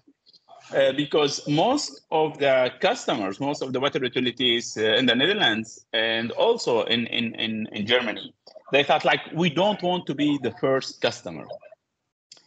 And I don't understand, I don't think they are wrong, because at that time, the DNA of a water utility company is to be sure that the water quality is right. So they can't risk the water quality, which I really understand from the perspective. So understanding what they can lose made me also very fast understanding like they will not be my first customer. And what I did after that, I just make a list of the top 20 water utilities around the world, which I thought they have their water from the surface, so lakes or reservoirs. And then the next step is I was looking which one of them they had an innovation department. And that's really a big tip for all the startups. The operation manager or the CEO is not going to buy your technology. For us, what really helped, I had access to the list of the innovation managers. And then I start calling them. They are innovation managers. They have to test out technologies. So it's a win-win it's a win-win situation. Instead of reaching out to the operation manager, which has a problem with the algae, but he can't risk to test a new technology. So with that, I had the chance to pitch the technology to American Water, which is the largest water utility in the United States, stock listed company, very innovative. And they told me like, we are going to test it for 1 full year and we are going to publish if it's good or if it's not good. So it was a big risk for us to take, but I really believed in what we have developed. So we give it a trial. It was a 50% prepayment and 50 after 1 year. So the project at that time was about 100,000 euro. We tested, it went really well. And then American Water became our first customer. And we had this large report on a long-term effect of the ultrasound on the algae, on all the water treatment parameters we had. So from that moment was really easy because we had this reference. We could go to the customer and tell them, okay, come with us, visit the pilot. And every time when we go to a new country, they will tell us, yeah, but Colombia is different and Canada is different. And so every time they will, of course, still raise the objection why they are different, why their water is different. And you will start all over to convince them, but The only difference was at this moment, we had this reference where we could tell them, yes, we have done it before, and you can go and visit the field.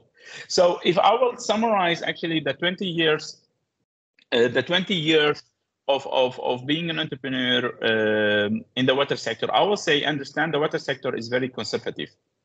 They are not the first runners. So don't try to be fixed in your country or in the area you are active. Try to search for different areas.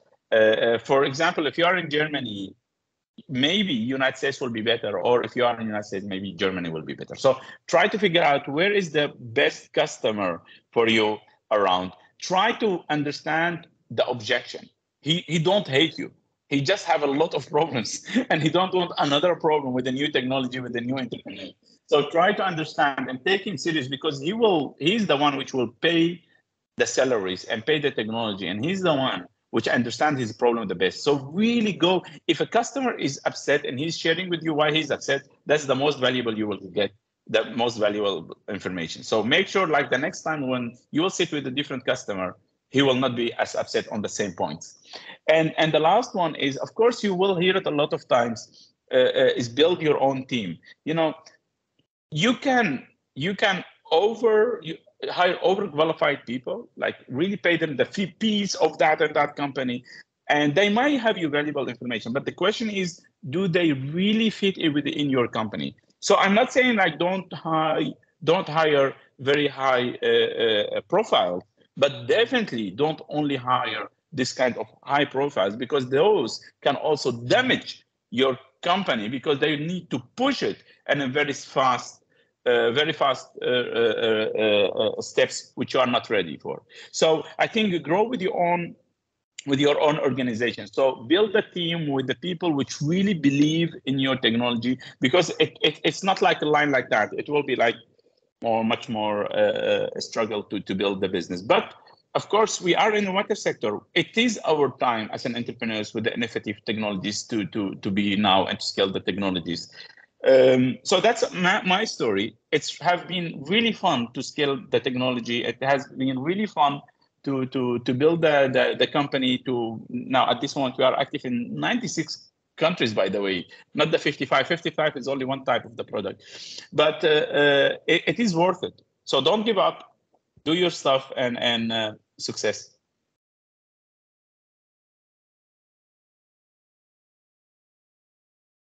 Thank you. Thank you very much, Yusuf. I don't know whether you can hear it very well online, but there's loud applause over here, so we're very appreciative. Are there any questions for Yusuf before we say goodbye to him on his journey? Oh, we've got Robert's raised a hand. Robert, come up and share your questions. Yeah, thank you very much, Yusuf. I was wondering, because you mentioned back in the days, your first client was the American water company. I was just wondering, how did you manage to, because I think also a pilot was not the big money, so to say, how did you manage your first client from the Netherlands in America? So how much did you visit? And because I think it can be quite a challenging thing also, because it has a lot to do with trust, of course, and it's not only about your technology, but also about, yeah, who are you, etc. Yes. Most of you will know IO Utilities.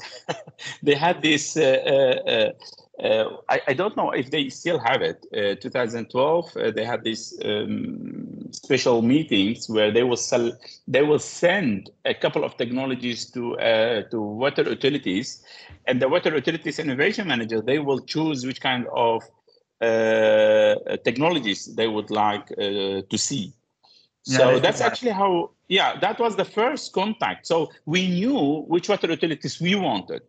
So what I had done is I had like this list, like those are the water companies. And it was for me very clear, we need to be in the United States and not in Europe.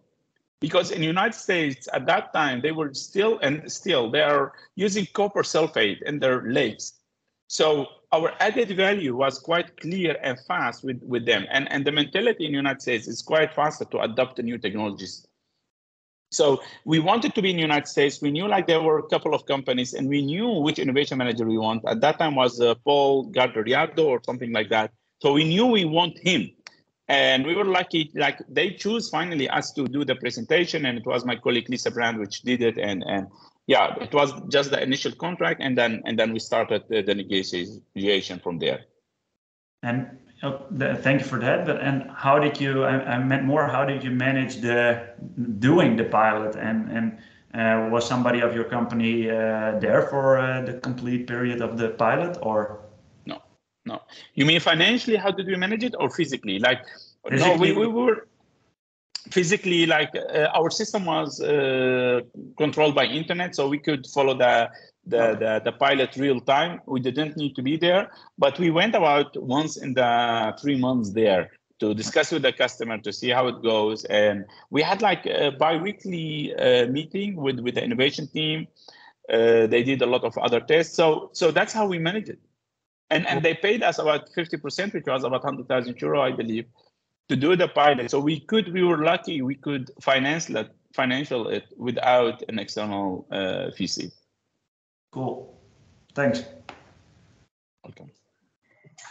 I know, Robert, that you've had some complication with flights today, so I wonder if that's behind your question and why you were asking you so. Let me open the floor again. Anyone in the room got any questions for you? I've got a question for you, in that we've got a mixed audience today. We've got many startups and suppliers with us. We've got a lot of utilities in the room as well. Is there anything you think we should be doing differently as utilities to help support new innovations coming through and new startups coming through? It's already a trend where you are going to invest more and more in the innovation department. So don't expect operational people to adapt to new technologies. It's not their job. Because again, innovation, if it's true innovation, it means a true risk. That means they will sit with the entrepreneur and they will ask him, like, how many liters can you filter a week? And he will say between 20 and 200. And the operational manager cannot take that risk. So what I will say, invest more, much more money in an innovation team and give them the KPIs where you'll tell them, like, at least test out 3 or 4 technologies a year, or have this pilot plan where they are allowed to make mistakes and where they can take the risk without having the health of the people in risk. Super, thank you. And that's well timed, because for us in the Italian sector here, it's a time of a lot of change. So it's good to hear that advice, and we can think about how we might take that on board, and we'll be speaking to a few later on today about what that change is looking like. For now, Yusuf, I just want to say thank you very much for giving up your time. We're really, really delighted and privileged to have you with us and hear your story and your experience. So thank you very much. One more round of applause. Thank you very much, everyone.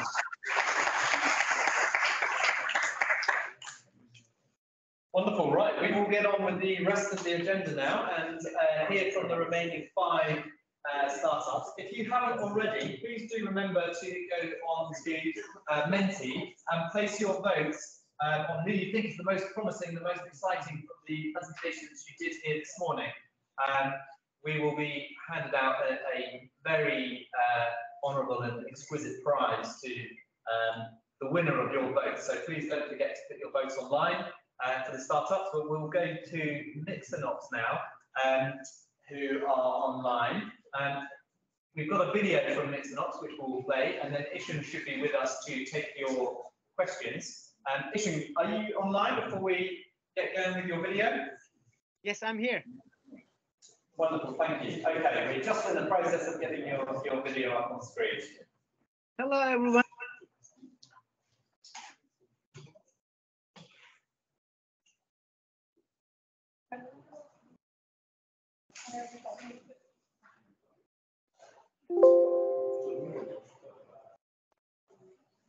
My name is Ishun Kaya. I am the founder and principal engineer at the Mixonox Systems. We are located in Waterloo, Ontario, Canada, and we reinvented the wastewater aeration by using plunging microbubbles instead of rising. Apologies. IT issues, but we're coming.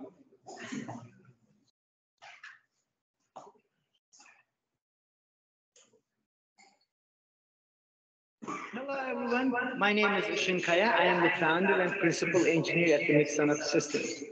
We are located in Waterloo, Ontario, Canada, and we reinvented the wastewater aeration by using plunging microbubbles instead of rising bubbles to meet net zero targets sooner. Our story begins with when I was a wastewater engineer trained by British Oxygen Company in England and designing pure oxygen systems and upgrading wastewater treatment plants and heavily competing with conventional aeration systems. Years later, I developed Pajama in Canada as a novel aeration system, allowing pure oxygen injection when needed. I established a company, Mixanox, in 2011, and this is one of my hands-on pictures from those days.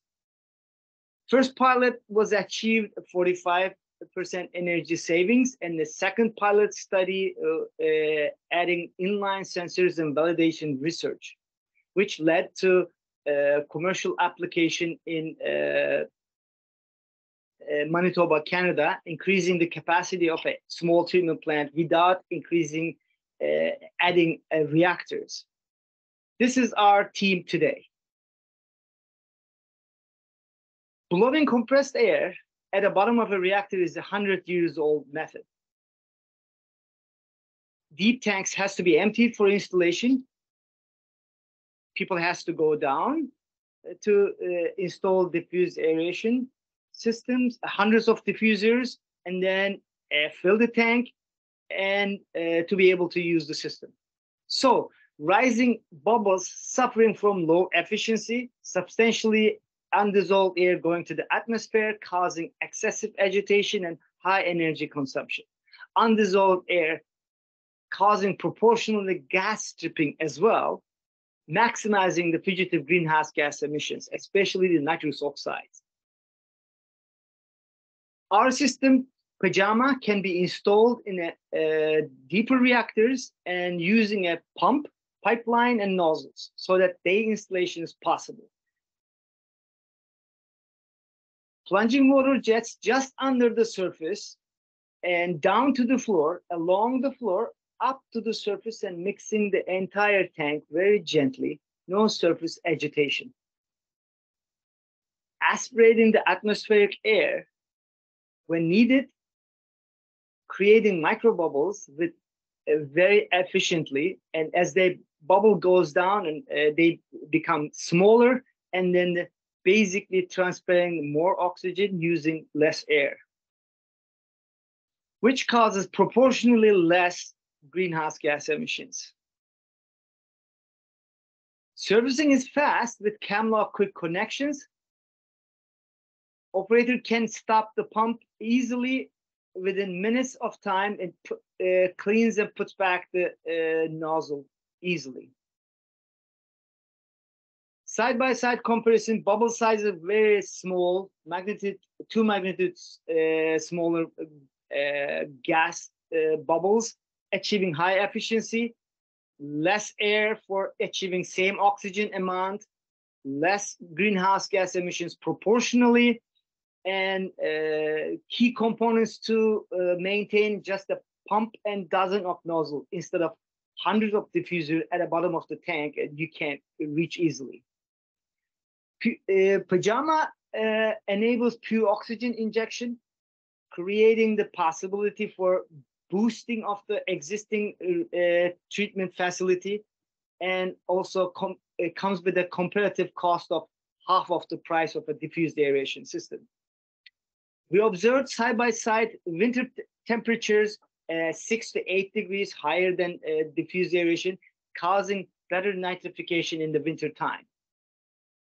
As a summary, 6 times oxygen transfer efficient, 95% less greenhouse gas emissions, fugitive greenhouse gas emissions, 50% less energy use, further greenhouse gas emissions, and fast plug-in and installation in a day, serviced in minutes, built and serviced in local resources, which means a lower carbon footprint, and comes with the warmer reactors in the winter temperature as a bonus. Thank you for your attention.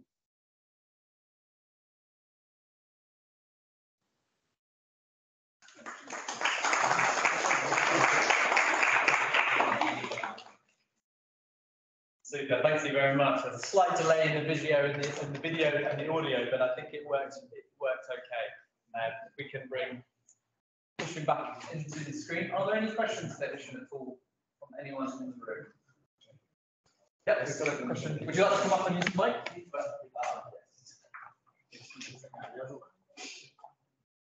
Hello, I'm Giorgio Bertanza. Just a quick question. Maybe you told this, I didn't get it.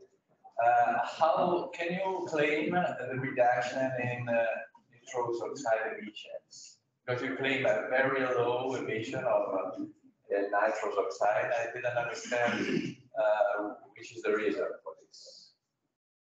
I couldn't hear very well. There's noise in the line. Would you repeat again? Nitrous oxide. You're asking about nitrous oxide, but I didn't get the question.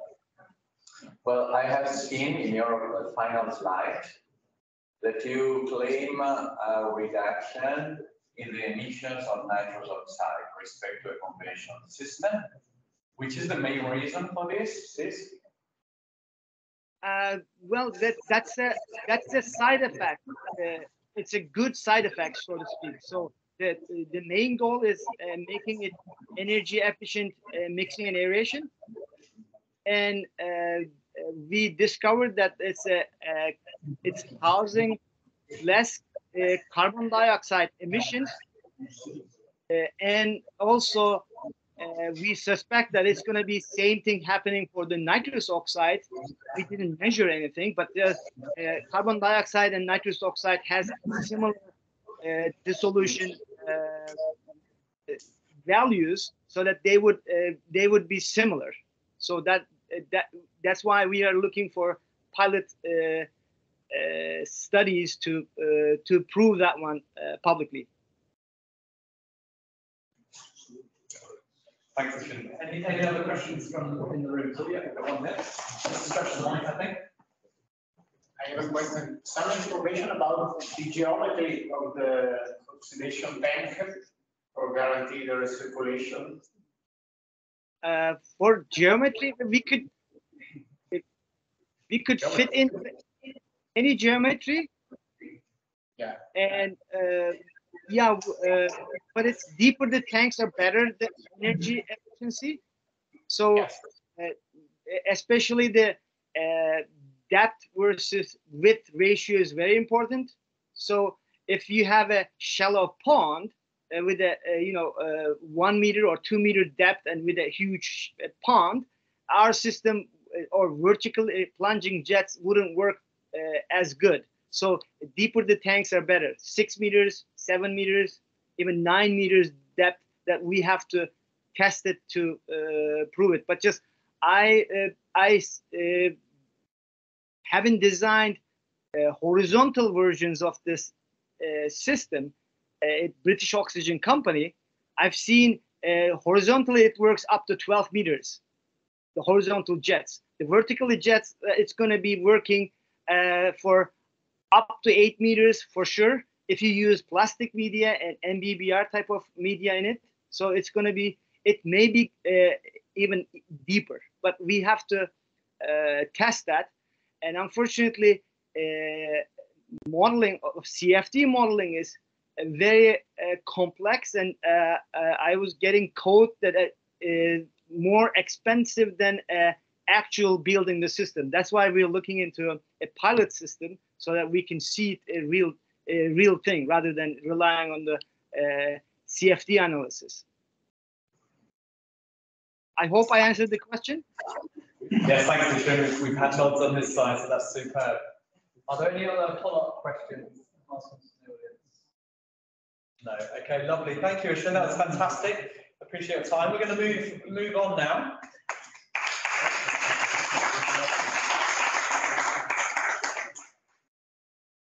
We're going to go to Moptech, who have also provided a video, so we will just take a moment to get that up on screen. And then we should have Zane with us in a moment to take questions. Zane, are you there? Hi, Chris. Yeah, I'm here. Hi, great, wonderful, we can hear you. We'll just get your video set and we'll leave it from there. Thanks.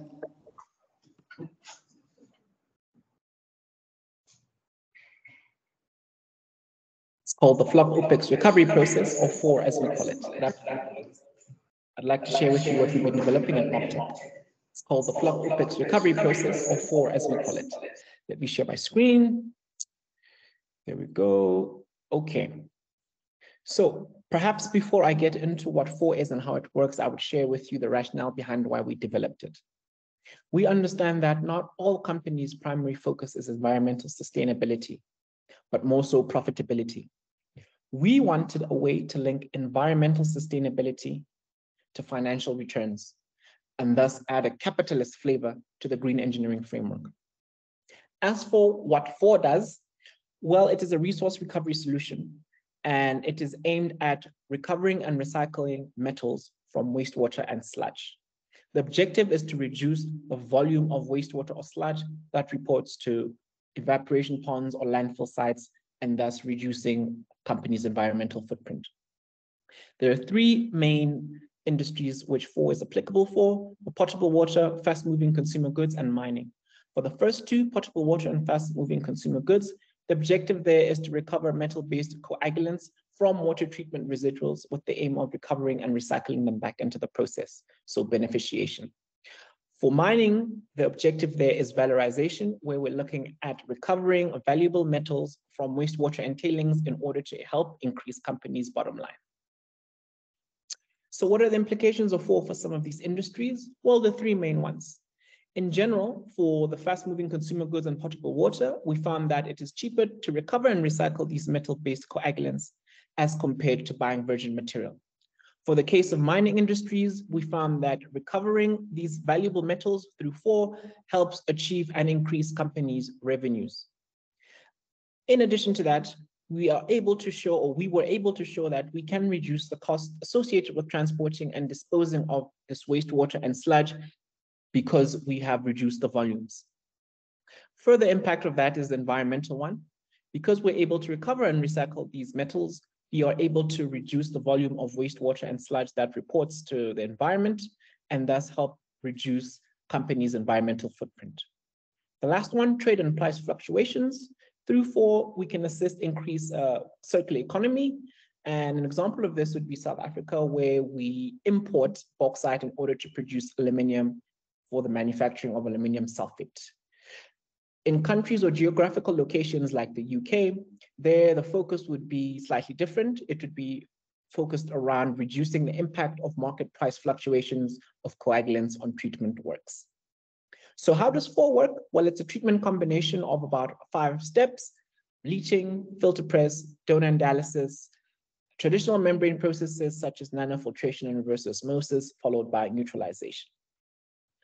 As I've mentioned, we've done some work with some utilities, and here are 3 examples. One is a utility with about 420 megaliters per day, and the last one is one with 3 megaliters per day. The first facility was looking at reducing expenditure, and through 4, we were able to show that because we can recover and recycle metal-based coagulants, we can lower the coagulation purchase costs for this facility. In addition to that, we were able to also show that we can lower their costs for disposal of these water treatment residuals. The second facility had an issue with ocean contamination, and there again, we were able to show that we were able to reduce the volumes of water treatment residuals sent to landfill and water bodies. The last one really had an issue in terms of reducing the operational expenditure, and there we were able to show that specific to the coagulation and flocculation stage, we were able to assist them reducing the operational expenditure by about 30%. An illustration of this, figure 1 on the left are water treatment residuals we got from a treatment plant. There they used aluminum sulfate as the coagulant. Figure 2A is the leached water treatment residuals just after the process has started. And 2B is the final aluminum that we were able to recover from these water treatment residuals. So what lessons have we learned through this research and experimentation? Well, there are 2 primary factors. The first one is that we are able to selectively recover the target metals by about 95%. This means that we can selectively remove the target metals from other unwanted metals as well as organics by a factor of 95%. In addition to this, for the metals that we do want to achieve and recover, we're able to do so with a recovery of about 90%. So what are our desired outcomes? We're really looking for strategic partnerships to further assist us and complement us in piloting to potable water utilities, as well as fast-moving consumer goods. We're also looking to raise capitals in order to expand our operations with the aim of commercialization. And lastly, we're looking for further research and development operations specific to mining houses in order to streamline and optimize our full process specific to the valorization of mining wastewater. Thank you.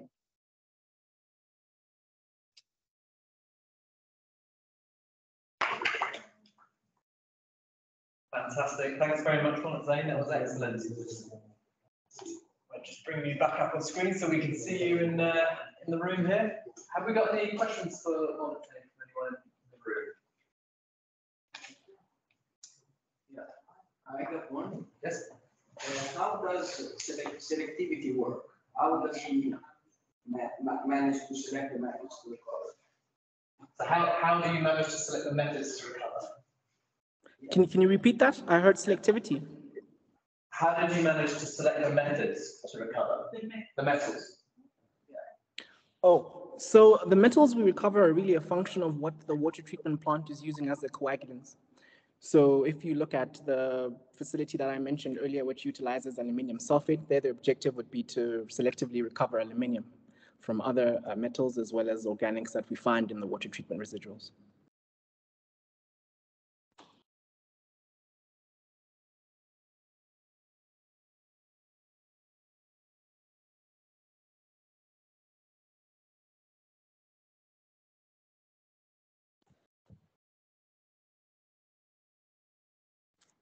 Okay, Chris, are you there? I'm sorry, we're on mute. It was bound to happen at some point, wasn't it? How do you design the process to select which metals to recover?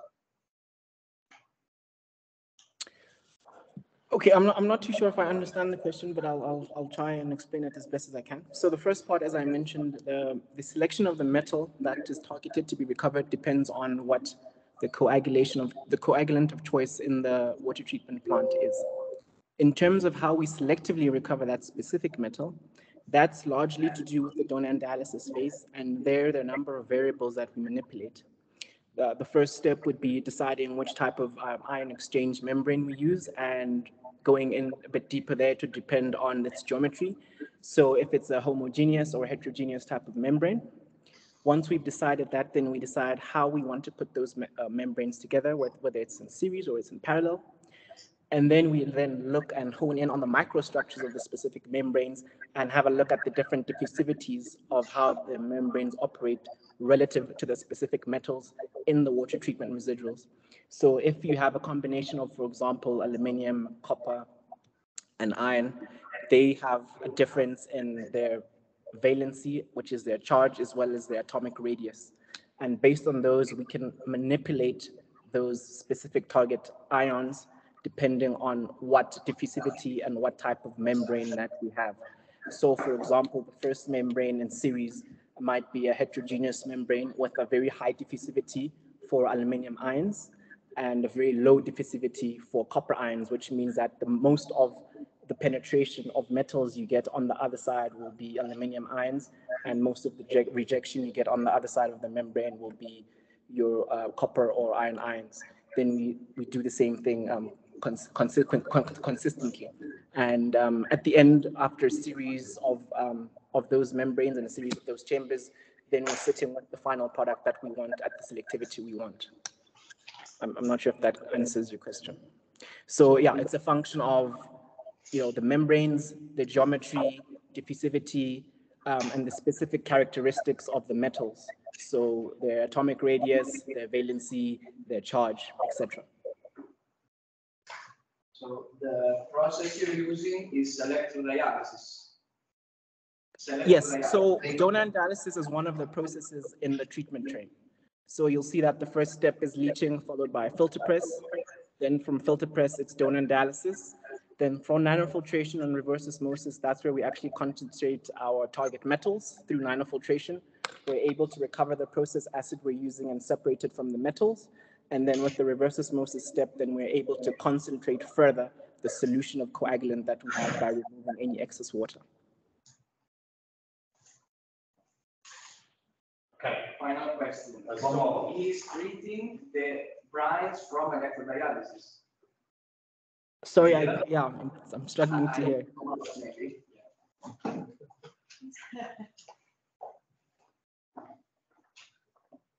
Sorry if I'm bothering a little. So if I get it right, you're treating the brines from electrodialysis through nanofiltration and reverse osmosis, right? No, we're not using electrodialysis. We're using donor dialysis. Okay, maybe I'm missing the difference there. But okay, so you through the donors dialysis, you like enrich the streams with the metals you want, and then you proceed to concentrate it even further with the RO, right? Not quite. So once we're at the donor and dialysis stage, we are not enriching the water treatment residuals. We're using the water treatment residuals as they are, but we are then targeting the metals that we want from the water treatment residuals using donor and dialysis. Okay. And final question, then I'll leave you alone. So, do you have experience in removing monovalent and divalent ions? Like yeah, so one of the interesting things about donor and dialysis is if you look at the process, it's divided into 3 different sectors. You have the kinetically driven zone, followed by the electrochemical driven zone, followed by an osmosis zone. So in general, you are concentrating your metals higher than your final product of metals is concentrated higher than your initial volume that you start off with. And part of that has to do with the valency of the metals.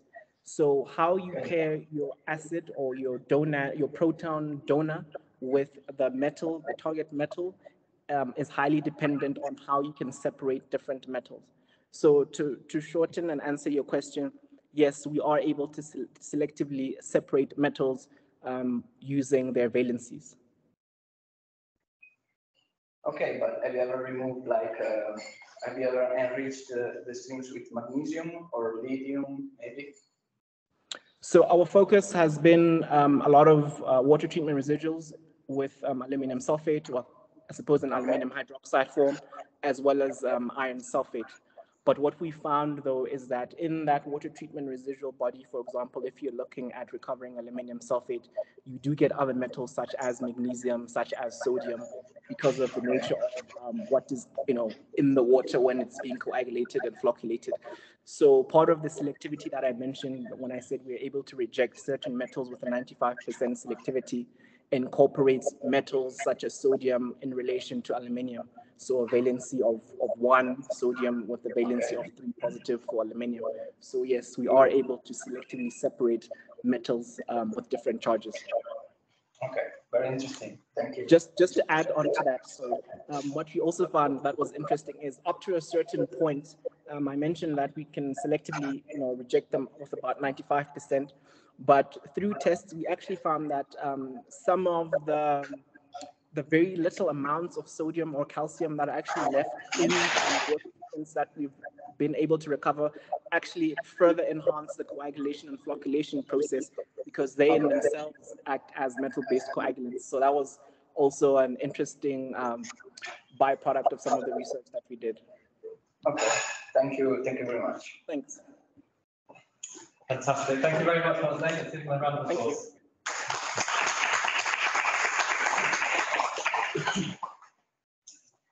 Superb. Right, we will continue to press on. We have 3 more excellent startups to hear from. So the next startup is Hydro. We have Synod with us online. I can see you, Synod, so I know you're there, which is wonderful. And Synod has a smart water network solution that's self-powered and able to monitor flow, temperature, and pressure. So Synod, I believe you're able to share your slides. So over to you.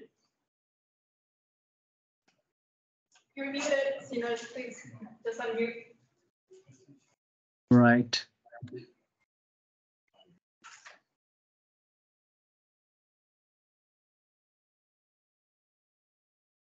Can you hear me? Yes, and see you very well. Thank you. All right. Good afternoon, everyone. And I hope all of you are having a nice time discussing several new technologies and applications today. I'm here to present you Pydro, a clean tech startup from Hamburg, Germany. And our topic for today is the value of real-time water monitoring in distribution networks. Okay, let me start with a little bit about Pydro, the evolution of Pydro. It was founded in the year 2016 as a spin-off from Hamburg Technical University. It was through a scholarship that we received. And by 2018, we already had the proof of concept with our working prototype. And fortunately, in 2021, we were able to install our first pilot project with a water utility in Switzerland. And it is still working. By the end of Q3 2021, we were able to have our German drinking water approval, which is a very difficult one, a very good standard for us to be proud of, DVGW. And 2022 has been a great year for us, where we won an award from EIC Accelerator, along with the fund that helps us to move forward today. With the help of that fund, we could expand our team.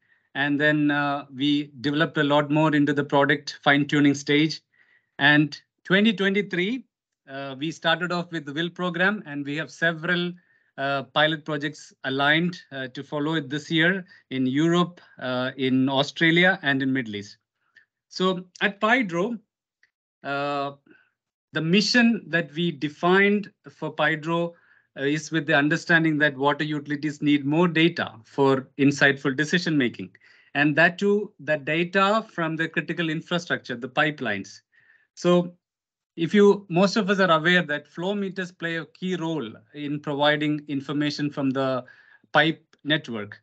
Installation of flow meters in critical locations provide information about water balancing, pre-location of leaks. At the end of the day, all this adds together to the optimization of the flow and ensuring customer satisfaction. So flow meters is a key component in the system. Now, today's flow meters are powered either by batteries or mains or renewable power sources like solar and wind. So all these powering sources have its own limitations. And this is where we as Pydro would like to introduce our self-powered smart flow meter, which works on the turbine flow meter concept.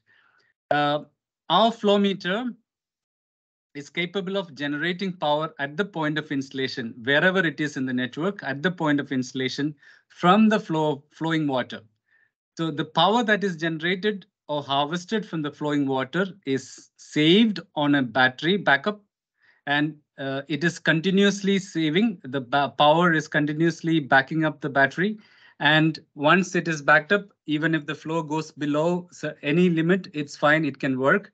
It has got an inbuilt temperature and pressure sensor.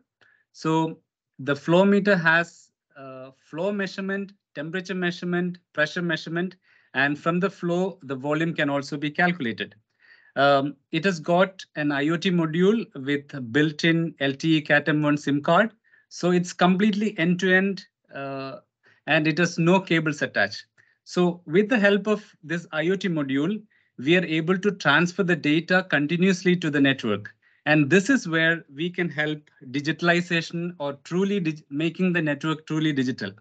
So next slide, I will show you a little bit comparison of our product versus the battery. And this should be the most important takeaway from our discussion today. Today, when the utilities want to move towards digitalization of the network, once or twice data per day is not good enough. The utilities need more measurements and more data transfer per day. So those battery-powered flow meters which claim 10 years life, the life comes down to few months if you begin to transfer the data every minute. With the Pydro flow meter, we can do continuous measurement and data transfer every minute, and the battery is recharged from the flow. So this is the advantage that we would like to bring to the utilities today. From the installation perspective, it can be in chambers or over ground installations. It has got no cables attached, and if the depth of the chamber is deep, we have an extension cable to the antenna, which can be installed on top of the ground. With the flow meter, as I mentioned, we get the data logger, the LTE Cat-M1 SIM card module, so the data is also part of the package. And to execute all this together and to ensure customer support, we have a great team. We've already grown to 10 of us to this year, and it's continuing. So now over to you, and we are happy to be working with you, listening to your questions. If you want us to execute a pilot project, or you're always welcome to visit Hamburg. Thank you.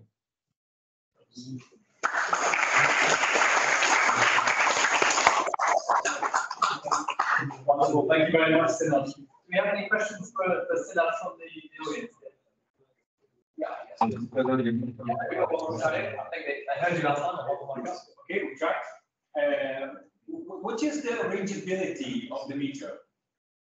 The flow can be measured from 0.28 liters per second up to 14 liters per second. And at which pressure drop? Yeah, at the maximum, the flow meter at the maximum of 14 liters per second, the pressure drop is around 0.2 bar. Thank you.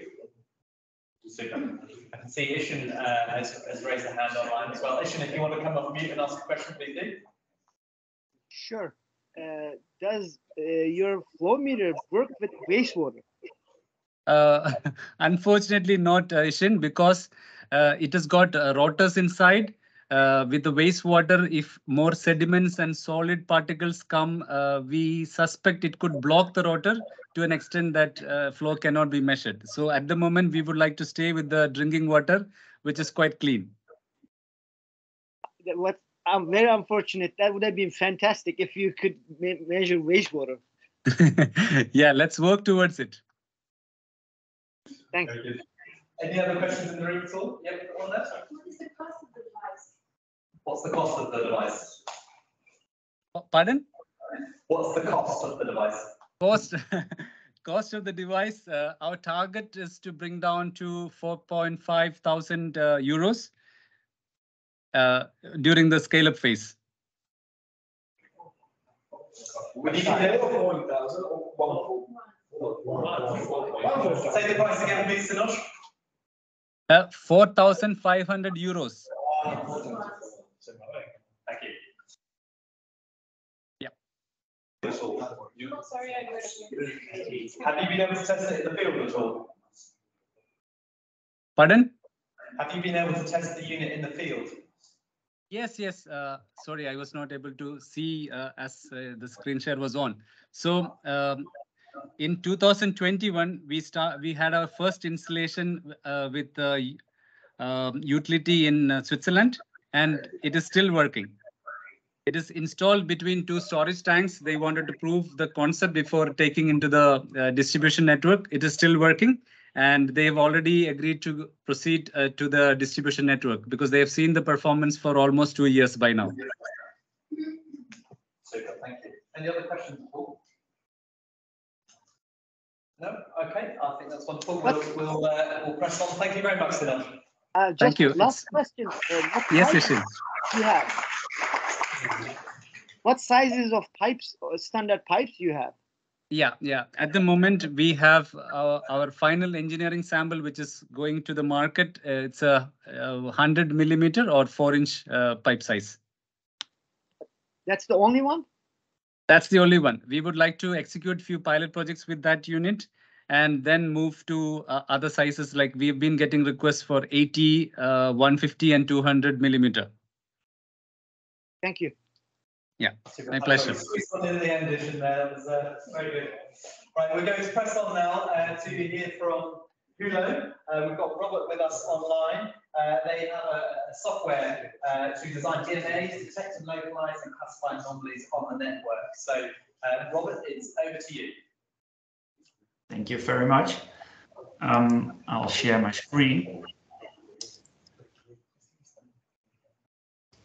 You can see it well. Okay. Perfect. Yes, thank you very much. I did my best to translate everything in the presentation to Italian, to make sure that everything is clear for everybody.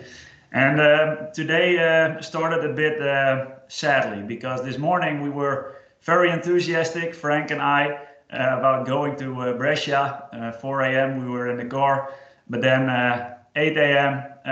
Yeah, we were a bit sad because we missed the flight due to yeah, the very busy period at Schiphol. Apparently there was a holiday, yeah, we are really sad about that, but hopefully we can still convey our enthusiasm about this technology to you via this online.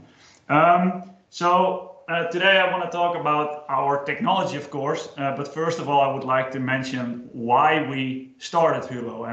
And basically what we would like to contribute to with this small piece of technology is to battle water scarcity. And I think all over the world, water scarcity is becoming a bigger issue. And we focus on the part of water scarcity that is because of the amount of water leakages in distribution network. And I think Italy is also really focusing about that.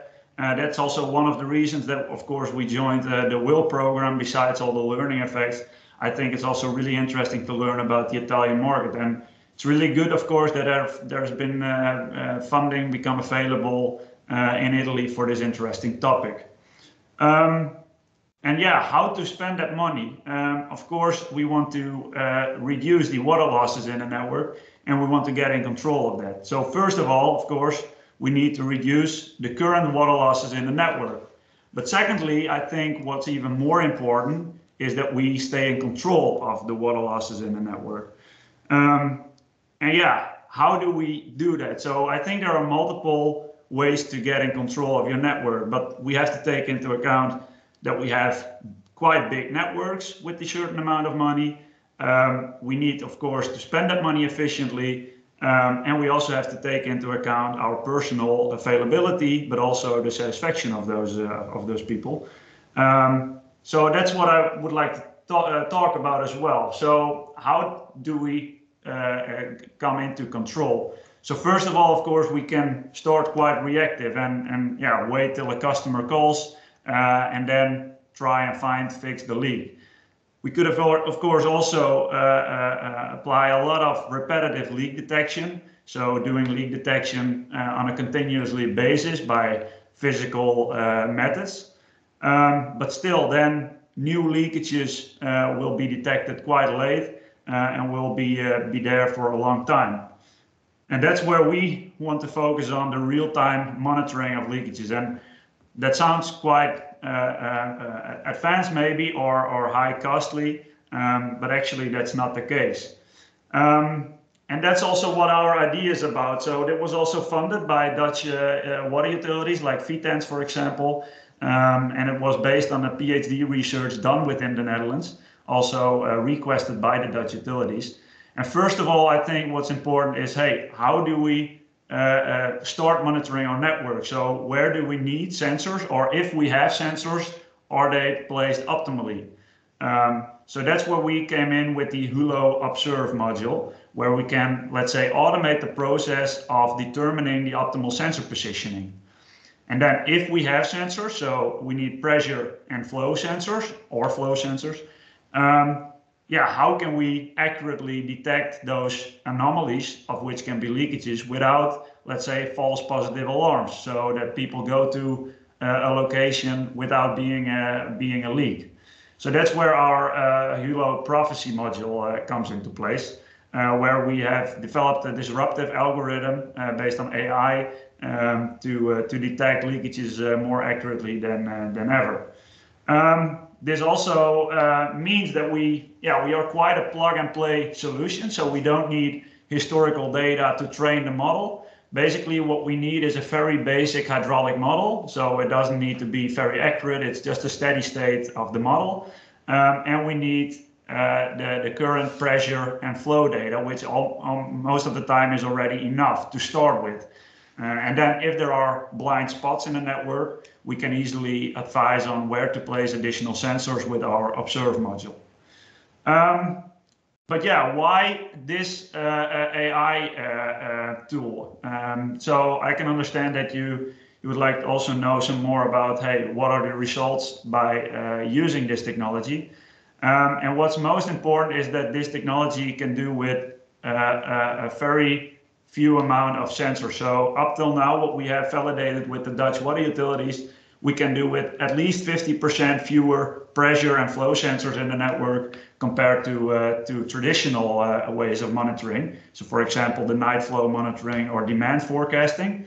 And moreover, a big issue here in the Netherlands was the amount of false positive alarms. We reduced them with over 80% since we don't use historical data to predict a future value of one sensor. We use the other sensors in the area to predict another sensor and vice versa. And now it sounds that we need a lot of sensors for that, but that's actually where our AI comes into place. So basically we have a higher accuracy with fewer sensors, and already the existing sensors that are in the network, for example, pressure regulation and some flow monitoring, can be already used. Currently, we work with Dutch utilities and Witteveen and Bos as our partner in some international projects. So we are planning to do a project in Oman.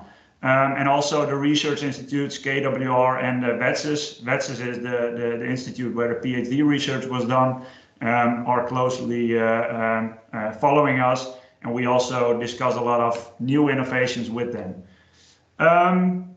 So what are we looking for? We are really looking for pilots in Italy, since we really want to have that additional proof that it also works in networks in Italy. So we are really looking for the right partners, the right timing as well to do so. And also the trial reservoir could play a role in that if the pilot should be a large-scale pilot, for example. That's it from my side, so thank you very much. And yeah, if you have any questions, please let me know. And hopefully next time our flights will go a bit better. Fantastic, thank you, Robert.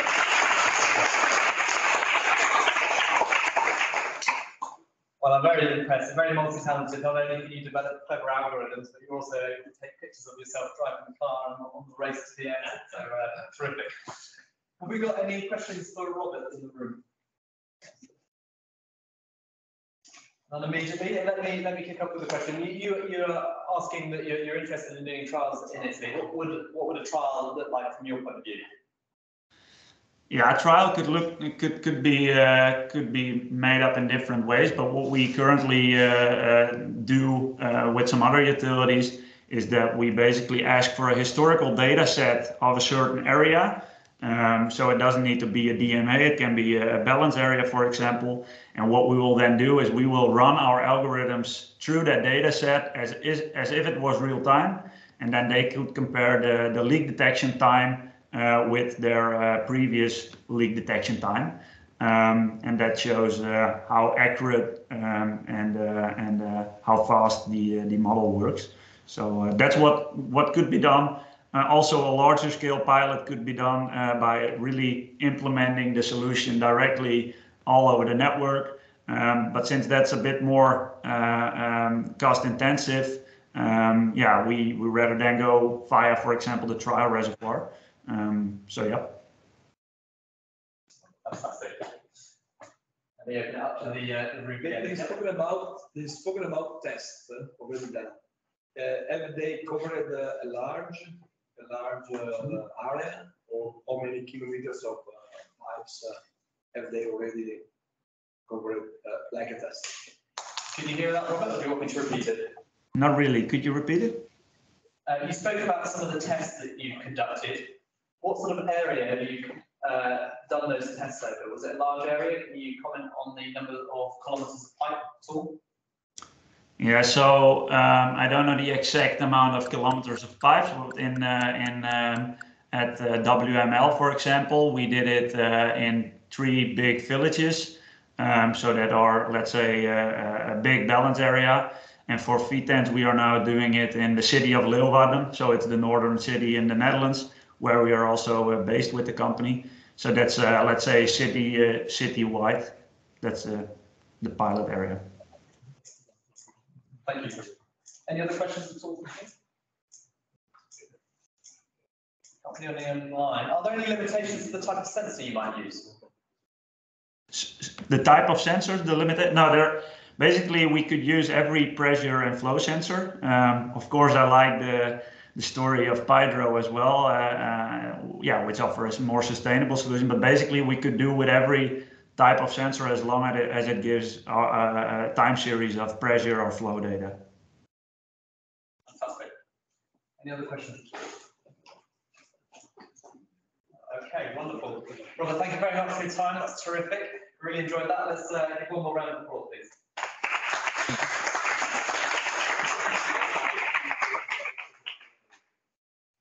We'll move on to hear from Erin, who's founded Tomea. They build digital solutions for the water sector. And Erin, can you hear us okay? We can see you. I can, yes. Can you hear me okay? We can indeed. Please take it away. Very good. Hey, so we made it to the last one here. So I hope everybody is everybody's awake on this Friday afternoon. I'm actually going to give you a little bit of audience participation. So hopefully we can make sure that everybody is awake. And I know that you're awake because the work of all of my awesome colleagues here is so engaging. But my name's Aaron McGarvey. I am founder and CEO of Tomea. Tomea provides digital solutions focused on utility operations. So I'm going to talk to you about compliance today, but I'm going to talk about it from a completely different perspective, maybe than what you have heard or what you're used to. It's funny, Yusuf talked about American Water was his first customer, so I founded Tomea based on my experience with a failed digital transformation at American Water. So I don't know if he's still here, but he kind of teed me up with American Water. So thanks, Yusuf. I want to start off with that experience at American Water. And one of the questions that I worked on as a data scientist, one of the questions that our leadership was interested in was frankly, why do we have so many NOVs as a utility? And that's part of their business model was to buy and acquire, look for water systems to acquire. And as part of that, obviously, water quality is extremely important. So the question that leadership had was why do we have so many NOVs? And if you're not familiar with NOVs, NOV stands for Notice of Violation, which is basically a water quality violation. It's how that is sort of talked about here in the U.S. is an NOV. So being a data scientist, I started looking at the data and I came across this, right? And I started looking at violations for all the water systems here in the U.S. In the U.S., we have something like 52,000 individual water systems. Some of them are very small. But what I saw was this idea of monitoring came up, right? So I kept seeing monitoring over and over again, monitoring, routine monitoring major, routine monitoring minor. So what does that mean? If water systems are getting violations for that, if they are out of compliance for monitoring, what does that mean? So I do want to ask for some audience participation a little bit, hopefully on Friday afternoon. That's not too much to ask. So here's what we're going to do. All right. On the next slide is a set of sampling requirements for a water system. And to illustrate this concept, I'm going to give you 10 seconds to look at this table, look at these requirements and try and figure out, put yourself in the shoes of a water quality supervisor and try and figure out everything that you need to sample for by the end of April. All right, so 10 seconds to figure out everything you need to sample for. Oh, and by the way, if you miss even a single one, if you miss even a single sample, you're fired. All right, all right. So that's the game that we're going to play, and I'm going to give you 10 seconds, and the 10 seconds starts now.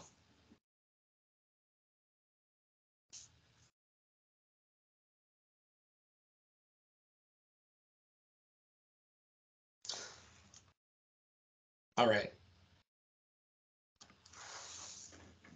So there's over 1,000 samples required for this water system just by the end of the month. All right. And if you're a water quality supervisor here in the US, and you miss even a single one, that is a monitoring violation. So hopefully that explains what monitoring means, and it explains really the role of a water quality supervisor and what they're responsible for, right? So almost 2/3 of water quality violations here in the US are not actually due to water quality, they're due to monitoring. What I want to introduce is the idea of compliance validation. Compliance validation is extremely simple. It's the kind of thing that you might ask yourself why this doesn't already exist. And if you're asking yourself, why doesn't this already exist? Why don't water utilities already do this? You're on the right track, right? So all compliance validation does is say, what are all your sampling requirements? For each sampling requirement, have I done it? Have I done it, number one? And number two, have the results been properly communicated and processed by my regulator? So to give you an example, in this case, we've got a requirement for 30 lead and copper samples from June, and this is American date format. So June 1st, 2025 through September 30th, 2025, 30 samples have to be taken during that period. The question is very simple. When that time comes around, have I done it? Have I taken all 30? Have they been sent to the lab, processed? Have they been reported to my regulatory agency? Yes or no? All right, so what I've just described to you is Sample Watch. Sample Watch is an application that takes all your drinking water sampling requirements, puts them in one place. It provides programmatic compliance validation, and it puts all of your sampling results in one place as well. So it does one thing very simply and one thing only, and it tells you for a given requirement, have I met the result? How does it work? Well, here in the US, there's publicly available data for system sampling requirements. So it takes that publicly available data, combines that across roughly 20,000 different water systems to create a single source of truth, tracks sampling requirements in real time as they are met. It's no good knowing about that you missed a sample if the deadline is already passed, right? It tracks those requirements as they are met, and it notifies you of any missing results. It's not pretty yet, but this is the application, and you can see it's very simple to use. If there's a green check mark if you've done it, and if you haven't, there's a red X, and it's as simple as that. And it gives you a URL to the regulatory agency to provide that proof documentation in case of an audit. In case the agency says, can you please prove to me that you've taken the sample and you've taken it at the appropriate time, the appropriate place, and that you reported to us on time, right? So some people may be familiar with Horizon LIMS. This software goes where LIMS doesn't go. LIMS does not know your requirements, does not provide any validation of compliance. What are the potential benefits? Well, as I've already stated, 2/3 of water quality violations in the US are due to monitoring. So you're talking about a lot of low-hanging fruit and easy ways to reduce violations, potentially by as many as 2/3. And you're taking a highly manual process, a process that's performed on spreadsheets, and you're automating it. So you're going to see an OpEx reduction. All right. So I want to just say, you know, the single most important thing that the folks who are there in the room can do is really say, you know, is this a problem for you? I know it's a problem here in the US. It's a huge problem here in the US. It's a problem for you wherever you are in Europe. Please send me an email. And that's it. So thank you very much.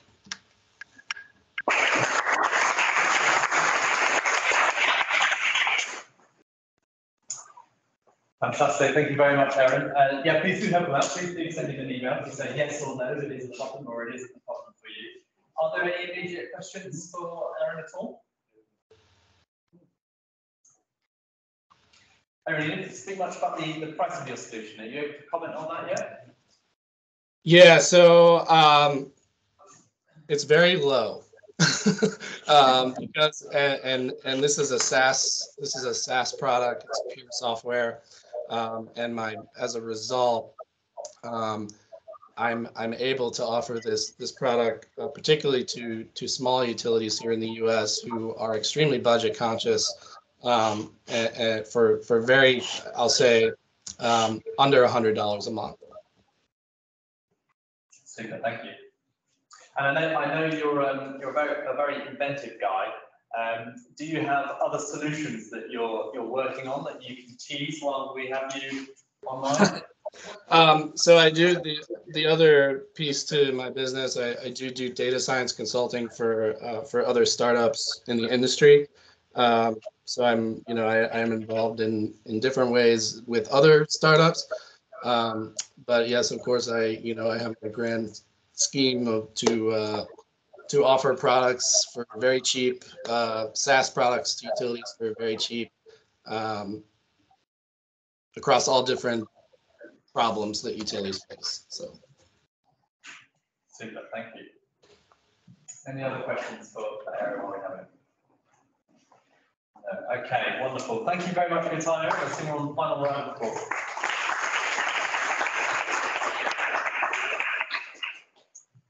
Wonderful.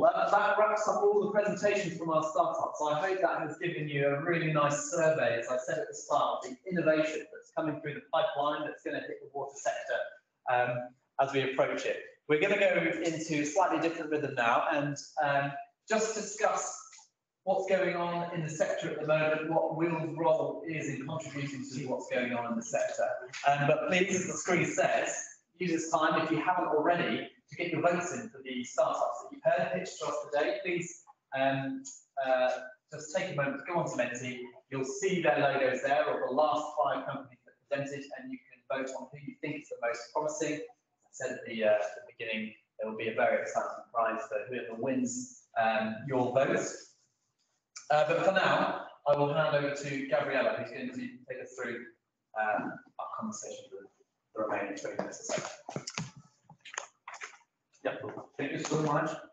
Now we will have a short panel, just discuss about with the companies and everybody to make this process and this experience a reality. So I ask you, all the people you see on the screen, to come here on our have a seat here. So we will try to have a short discussion. So the proposal of this discussion is first to give you the possibility to finish the vote online. There is also the pink chair. Nobody wants the pink chair. I can understand that. Nobody wants. How much you want? I stay here.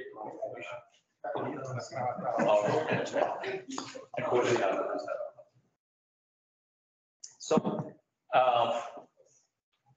you see, I don't make the presentation because you see everybody on the screen. So we have first to say a big thank you. The microphone is there close to.